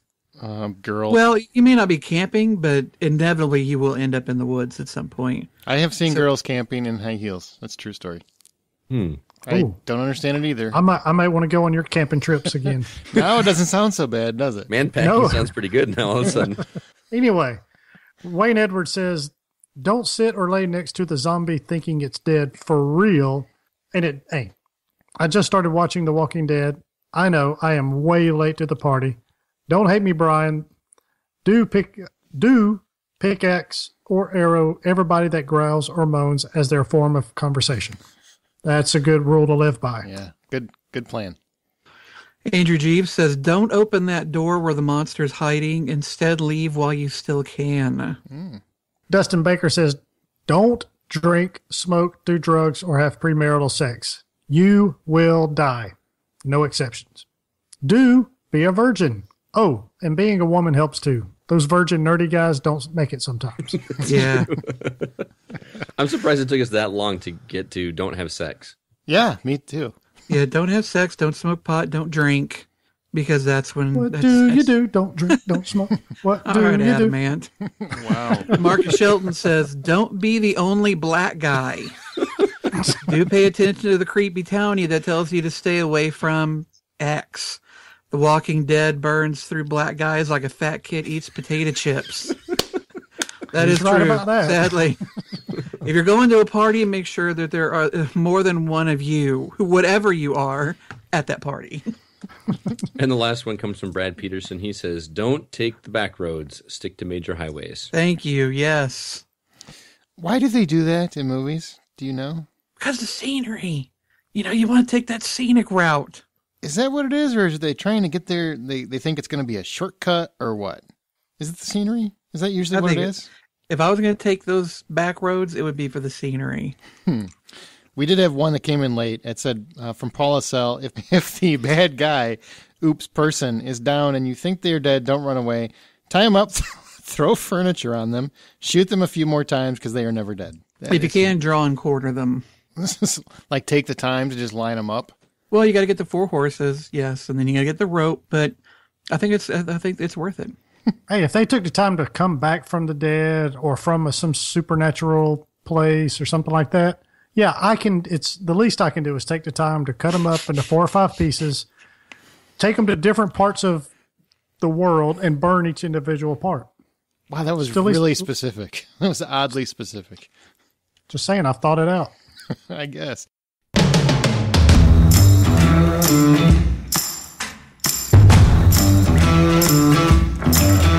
Guess what? We're sticking with horror. And also, this idea spawned from Ken in Chicago on Twitter. So thanks, Ken. We're just giving you a little kudos there. Who asked us which is scarier, body horror or a psychological terror? Essentially, what terrifies you more, losing control of your body or your mind? So we're going to talk about that because that's a fascinating question in terms of what really scares you. So how do you define psychological terror, and what are like a thing or a couple things, not 16 things, that immediately come to mind to explain that for you? Psychological terror is something I feel like you see them more often in thrillers. That's where you have an individual or individuals who are trying to taunt somebody and mess with their mind. They're making them feel like somebody is there and then something doesn't happen. And then they think they hear something here and then nothing happens. This is just an example. And then when they're not expecting it, that's when something happens. And it's just kind of that buildup of tension of them messing with their mind or making them think that things are happening when they're really not. That's the kind of thing that I really get drawn into. And it creates a great deal of tension for me because I'm like, is it real? Is it really happening? Or are they just kind of imagining it? Have they gotten so paranoid that now we're just seeing their paranoia reflected on screen? Yeah, I like the way you kind of describe that. I would actually try to be a little bit more succinct with it by saying that psychological horror is that thing where you don't actually see the villain. You're actually just spending more time with your protagonist and and seeing how whatever is affecting the protagonist really really take them down darker roads. I do enjoy the genre, and like when I think about movies that stand out in this genre for me, I think about like the first 20 minutes of When a Stranger Calls. Oh God, that's so good. Yep. You don't see anything, and it's terrifying. Yeah. And the more recently, I think Hereditary did a really good job with it too. Well, like with the head? Where'd that head go? Rolled over there. She was asking for it. She really does. She was kind of begging for it. So you really think that Hereditary is very, which part of that would you say is the most psychological? Well, the first two acts are primarily psychological. Yeah, they don't really show a whole lot, do they?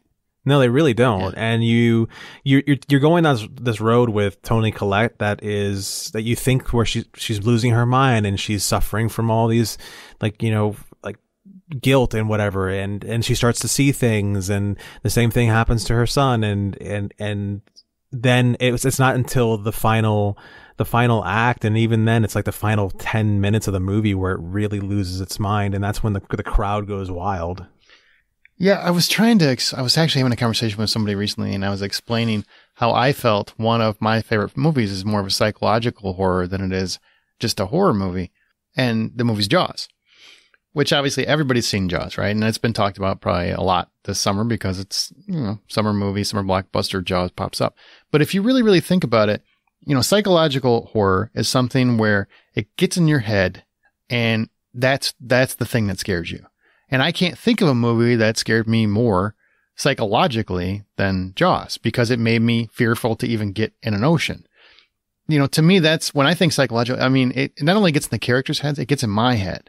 It affects my level of comfortability. And Jaws doesn't really show a ton of gore. There isn't really a lot of actual things that you see until midway through, really. Most of it is anticipation. It's what happens underneath the water. The scene where the guys swim into the boat and you see the jaws of Jaws, right? Opening up. When you see the jaws of Bruce opening up and then snatching him underwater, that is a horrifying thing to see. And it hits my brain. Even though I don't see the gore of it and I don't actually see much happening, that was psychological to me because I was terrified of water. Literally just water because of that movie. And I was terrified while watching the movie because of things I don't see. You don't even really see the shark until midway through the movie. And I was still scared like the whole time. So to me, that really is a psychological thriller or horror. I think of Silence of the Lambs is an easy one to throw out there because Hannibal Lecter, just his conversations are so unnerving and they get under your skin.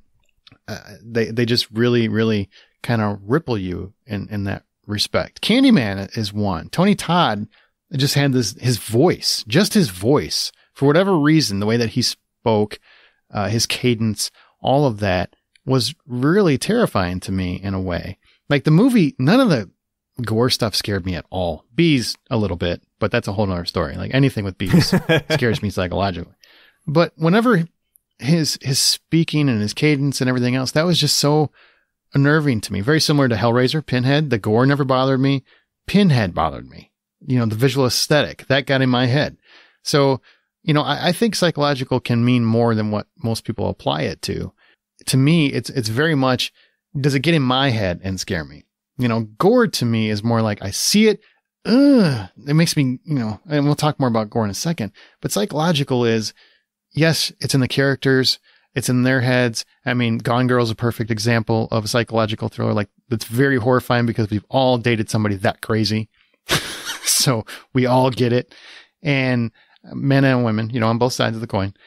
And so, those kinds of things can get with you, but it stays with you. And that to me is also a psychological horror of sorts. Anything that stays with you. Yeah, I would add in Misery, Rosemary's Baby, even Hush. Oh, because those whacking the legs? Whacking the feet? Whenever they do something that it's the terror of reality in many ways. And it's not about what I think to your point where you're not actually watching anything physically happen, but you get to watch the reaction of your main character and the fear that they have, that someone's watching them, or someone is so obsessed with them and that increases their paranoia or their fear. And that escalation of emotions, the audience then begins to feel. So, I think to your other point, I think everybody defines psychological horror a little bit differently based on their own fears.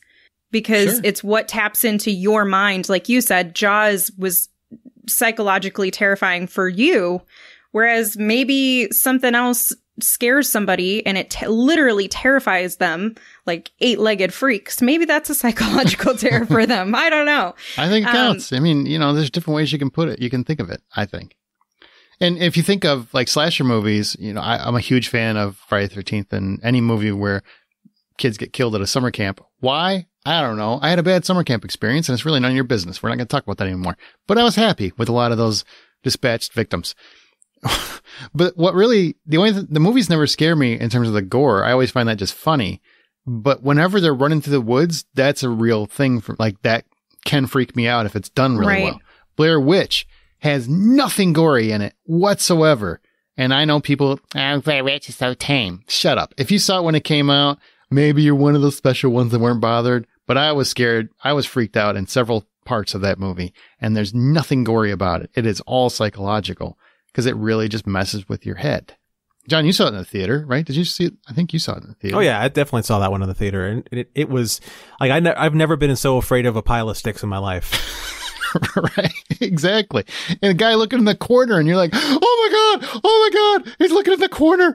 And, that just seems like such a ridiculous thing, but they did such a good build up to that moment that it pays off completely. Even the marketing, it's like those people, it really happened to those people. They're doing press junkets and they're talking to people. No, it's real. Yeah, that part was weird because I did have friends that said, no, it's real. And I'm like, I literally saw an interview with them. They're fine. No, man. That was before the movie. I'm like, why would they be doing press for a movie that ain't out yet? That's weird. But... Right. One way or the other, they're doing press after they made it. One of my favorite scenes in film history is Reservoir Dogs, the whole torture scene. And that is gore, I would say, to, I guess, a very small degree. But none of the gore is what bothers me. It is completely just a person completely incapacitated, which is a personal fear. The fact that you have no control of your life, someone torturing him. And it's more about the dancing around the torture. Like, what's he going to do? What is he going to do to that guy? What is it going to be that he's going to do to this guy? What pain is he going to inflict? That whole leading up to it is very psychological to me. Like that is what freaks me out. Cutting the ear off, that's just a cool movie thing to a cool song. The actual psychological terror of it, to me, which did freak me out when I first watched it, it was very unnerving. I didn't know what he was going to do, and it was really just unnerving to watch in many respects. All right, so let's move on to the gore or bodily injury horror. I guess you can look at it either way, but it's really gore because your body parts are hurting, cuts, fingernails being pulled out. Oh, I was going to say fingernails are my... Yeah. John, where are you at with gore, body injury horror? Oh my God. Psychological has its merits. Gore also has its merits depending on how it's done. Sure.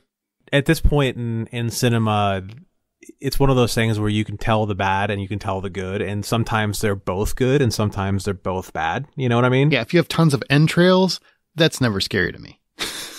Right. Lots of intestines just laying around, blah. I'm just holding, guys looking very dramatic as he's holding his guts. I'm like, he would be dead. This is silly. This is just dumb. But take out somebody's eye and I'm like, no! Not the eye. God damn it. Pluck it out with chopsticks.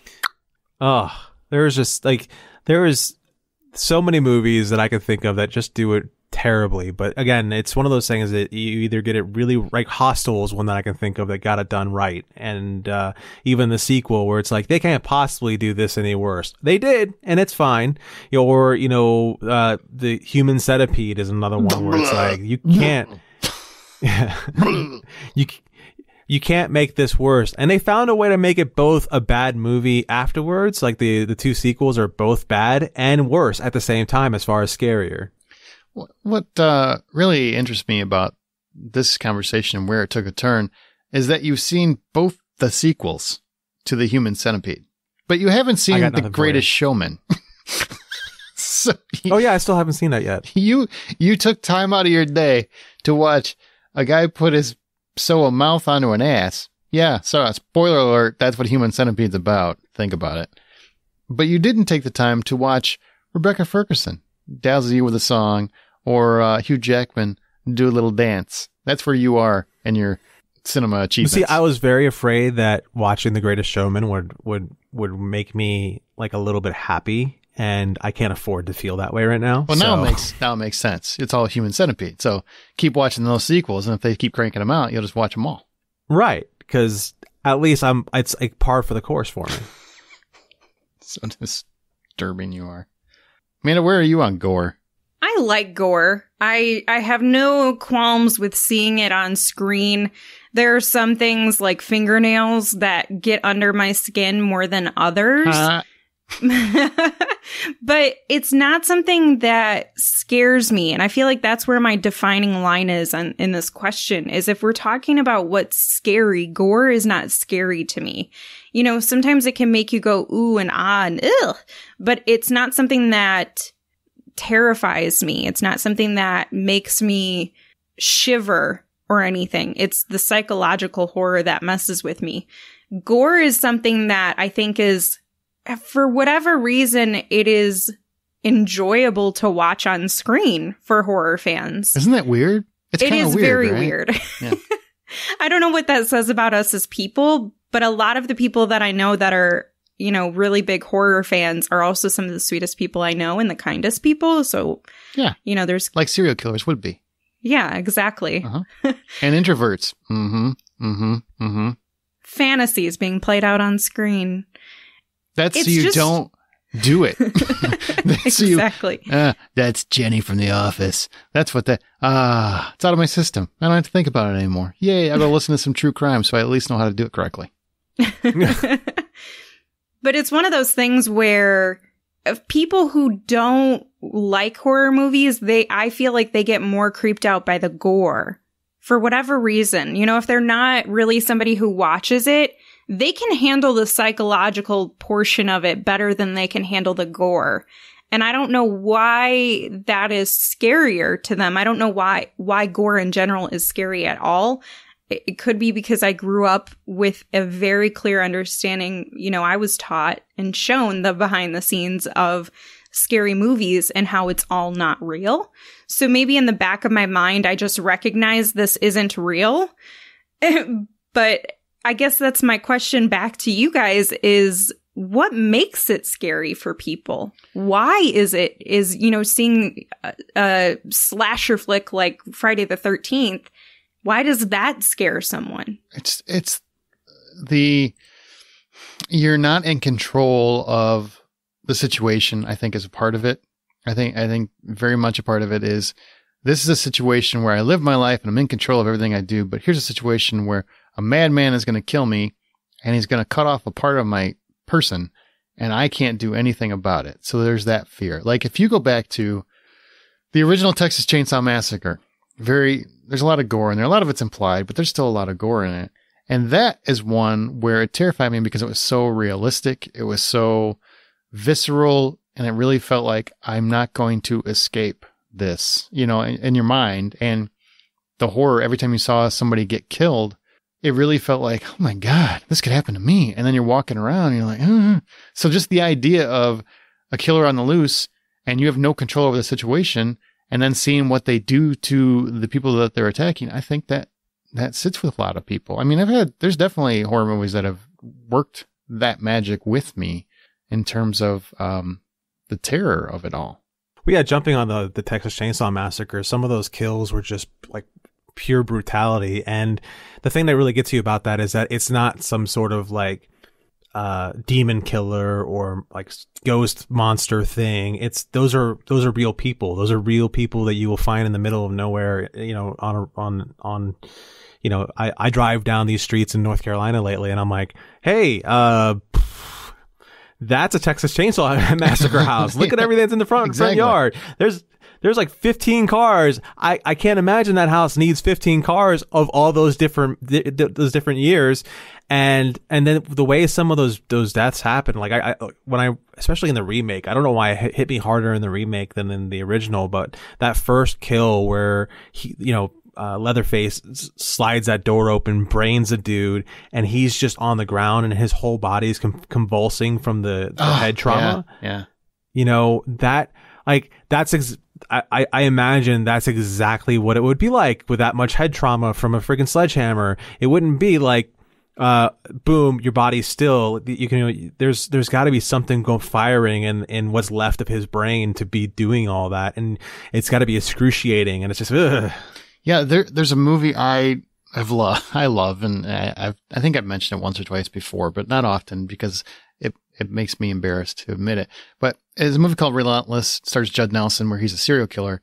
And whenever he kills somebody, and yes, I said Judd Nelson, goddammit, and he's very good in that one particular role. But the way that he kills people is that he basically finds them wherever they are. He puts the weapon in their hand, and then he makes them do it to themselves. And so you basically watch the knife go in. You watch them choke themselves. It's very visceral in that way. And for whatever reason, that one always kind of got me. That was terrifying to me because you're watching a killer inflict pain to your own person without your control. It's a lot of it to me is like the lack of self-control and the damage that the weapons and the person are doing to your body. And that's just one example where it really got to me. And that wasn't so much psychological because the knife is going in the woman's chest. And I'm like, oh my God, if somebody came up behind me, they could make me do that. Oh my God, that's terrifying. It just gets in your head.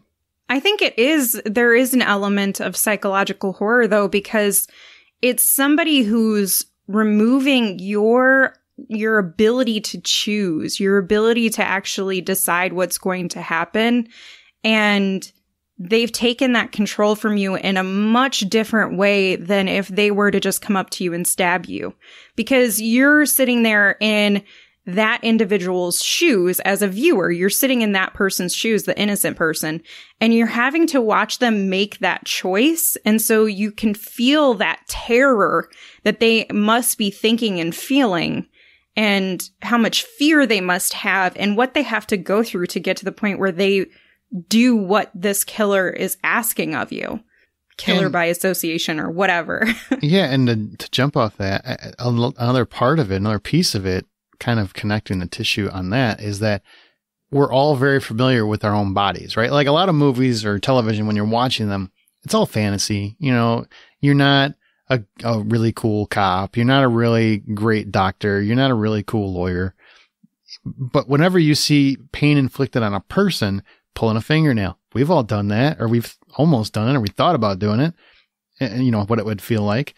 Somebody stubs a toe in a movie, that can really create a visceral reaction because we all know exactly what that feels like. A lot of it is we have fingers and toes and eyeballs and ears and noses and hearts. Yeah. Everything else that can, and we know that would hurt. That would really hurt. So if we see it on screen, oftentimes it can correlate in our brain and be like, if that would really hurt, if that was me, it really hurt to lose an eyeball. I think that would be very painful. So I can envision the loss of that eye.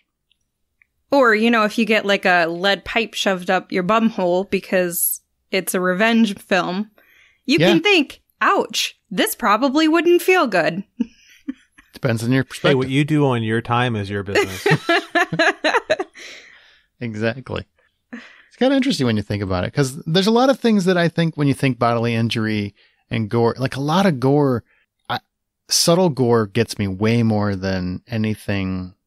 Like I was talking about entrails where somebody's just holding their guts. That never does anything. I'm just like, it's so ridiculous. If you're watching Friday the 13th and you get a crazy kill, that's more just fun to watch than it is. For whatever reason, don't judge me. It's just more fun to watch than anything else. But then there are other ones where it's just very, I don't know, just gets under your skin. I don't know. You watch Friday the 13th. Friday the 13th Part 2 is the only one that really, really gets under my skin. and it's just more because of how it's shot. But a lot of the kills are more intense, I think, because of just a lot of the kills just feel more personal in nature. So when there is something gory, it feels like that could be me. I could be in that situation. There's one where he kills a guy in a wheelchair. It's really kind of a sad scene. And the same token, the gore really impacted the whole shot. You know, a lot of times that can really impact a shot. If you do it right. If you overdo it, makes the movie look cheesy. Sleepaway Camp. Just saying. All right. So we covered psychological. We covered gore. So that's the question. What's scarier for you? I think we kind of talked about it a little bit, but you got to pick one. What scares you more and why? For me, for sure, psychological. The gory horror is more just like usually I think you put it nicely, where it's fun. You like, hoorah, the crazier the gore, the kill, you're just like, whoa, that's creative and that's crazy and that's fun. Yeah, Miles Teller should be in more horror movies. Yeah, psychological actually scares me, and that's where my line is. Gore does not scare me. Psychological actually affects me, and so, you know, it's got to be the winner. I'm gonna have to agree that psychological will scare me more. However, gore is a lot more fun to see in the theater. Okay, well, that makes sense. But which is scarier though? Like you're saying, psychological. Which is scarier? Psychological, of course. So you mentioned Gone Girl, and I remember after I saw Gone Girl, I didn't sleep well for like a month and a half, 2 months, because I was like, I was having flashbacks. Who am I living with? Yeah, it's more like you start reflecting on your past, right? And you're like, oh, they could come back. Yeah, they can always come back. I'm telling you, I thought that movie was a documentary for a while. I'm just like, are we sure? Are we sure this is fiction? Ben Affleck might be in a documentary. I don't know. Same way. I mean, it usually psychological will get me more, but on the same token, man, I don't get. Here's what I would say. I think when I was younger, up until probably like my mid-20s, psychological really got me way more than anything else. But as I've gotten older, anything that's a real painful death or infliction of pain, you pull a fingernail off of anybody, I can't look at it. I legitimately can't look at it. I can't watch a bee sting. Like when somebody gets stung a lot with bees, because I'm phobic of bees. So, I mean, there are certain things that are terrifying to me. And fingernails getting pulled off or toenails getting pulled off is by far the worst thing I can watch. Like that scares me more than anything Hannibal Lecter could ever say, because I can walk away from words. I can't walk away from somebody pulling my fingernails off. Well, you could, but it would hurt even more. That would be kind of adding to the problem, I guess. Yeah. to help with that, like, we're of a certain age. When you trip over a branch, that's going to affect you for a while. Yeah. And all you're thinking about is like, wow, that bodily injury that's happening to that poor person is going to be the rest of their life. They're going to be feeling that. I've been that poor person. Yeah, I get it. Yeah. So I'm totally with you on that. Can I add in an additional category of fear, which is probably my most significant fear factor? No, that's how you would do it. We get an extra episode out of that. We milk it, but you can mention it, but you're not going to mention it. Okay. Supernatural, especially as I've gotten older, things with ghosts or, creepy things like that. For whatever reason, they legitimately terrify me. It is so hard for me to sit through something when it's supernaturally. And it's weird because I'm very agnostic. It's not like I, pray to a higher power or, genuinely believe in ghosts. I think the possibilities for anything exist. But you would think that I would have that deep fear if I truly believed in it and that Satan was sending ghosts back to Earth to terrorize people as demons. But that's not where I'm at. It's just for whatever reason, man, if I see a ghost and they creep up behind somebody, I might pee my pants. See, I am so not scared of anything ghost related. For whatever reason, The Conjuring got me a couple times. So, I mean, there's some good jump scares and stuff like that, but My God, I don't believe in ghosts, so I just don't get scared in ghost movies. And if I had a ghost, I'd probably just walk around naked just to make him leave. I mean, there's nothing really about ghosts that do anything for me. Nothing. But that would maybe fall under psychological, because I think you got to be crazy to believe in ghosts. Ha! That's rude. I'm just kidding. You don't have to be crazy, but I just don't. I don't. So psychological seems like the win, although I do think I'm probably more affected by gore nowadays, just because of the fingernails thing. It's really a problem. If I see it, man, it really ruins my day. I will actually cut my fingernails. I always cut my fingernails. Like after I see a scene like that, I will go cut them because I'm just like, no, it's going to have to go. I don't want it ripped off on accident. There's only so many times you can watch America's Funniest Home Video to see some poor dad get hit in the nards for you to be like, okay, that's enough of that. Exactly. This is not funny anymore because I know it's me. Right. I've got a couple listener comments I want to read, and just to kind of expand the argument, I guess. Christina Flores said, gore scares me far more than psychological. So gore wins for her, especially when it's based on a true story. The very thought that there are people out there that could brutally torture, mangle, and savagely kill someone terrifies me. And that kind of goes back to my point. In this day and age, I think gore might be more effective when done really well, just because there are so many more people that will do that sort of thing these days. It just feels like, not to go back to our age again, but when John and I were kids, there weren't a ton of, there were a few serial killers now and again that popped up, but you didn't hear about murder all the time. Now, that's the obsession with most of the world is true crime, documentaries, podcasts, whatever. We're listening to murder while we're eating our breakfast cereal. Yeah. Man, I watch Criminal Minds while I'm eating my lunch. I put up my Netflix in my office, shut the door, and I just watch that terror come across my screen. And then I wonder why I have a hard time sleeping and wondering if I'm hearing a noise or if it's just the dryer. Somebody in my house, or is it just the dryer? Maybe it's somebody in your house doing laundry. Come on in. That's a weird invitation, but you're going to regret it. If you want to do my laundry? I didn't say your laundry. I said doing laundry. Like they're walking around, they got a sack of laundry, and they're like, oh, there's a nice place to do my clothes. So weird. At 3 a.m. That's fine. It's like a laundromat that I break into. Jess Dyma says psychological for sure for the long-lasting impact, but I would say bodily injury and gore has a more immediate impact. It gets that split-second visceral reaction from the audience where psychological horror is a slower burn and really takes its time burrowing into your mind and haunting you long after the credits roll. It's like a really hot pepper. The initial burn is the gore, but that later payoff for the plumbing is all psychological. Good point. That's a good way to put it. Mm-hmm. Sure. I'm all for pepper We analogies. could have just canceled this entire podcast and just read that comment, and we wouldn't have had so much discussion. Don't think it was quite that good, but, we'll give them whatever credit you'd like. All right. I just meant it was succinct compared to me. Yes, that is a fact. I think, John, has Amanda gotten any more succinct since you've been gone? Absolutely not. Okay. Okay. Rude. Next week, Troy Heinrichs is coming back, and then there's going to be, for the first time in a long time, four hosts. We're just going to have to get a button, is what we're going to have to do, man. We're going to have to institute a button, and we'll just have to cut you off. Troy is worse than I am. Thank you very much. He is not. Yes, but Troy is interesting. Whoa! I want to cast my vote to kick John off the island.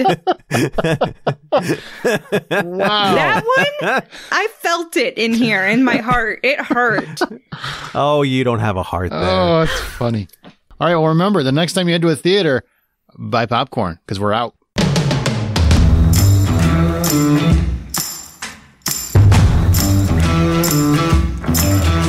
And probably going to go get some medical attention for that sick burn on Amanda.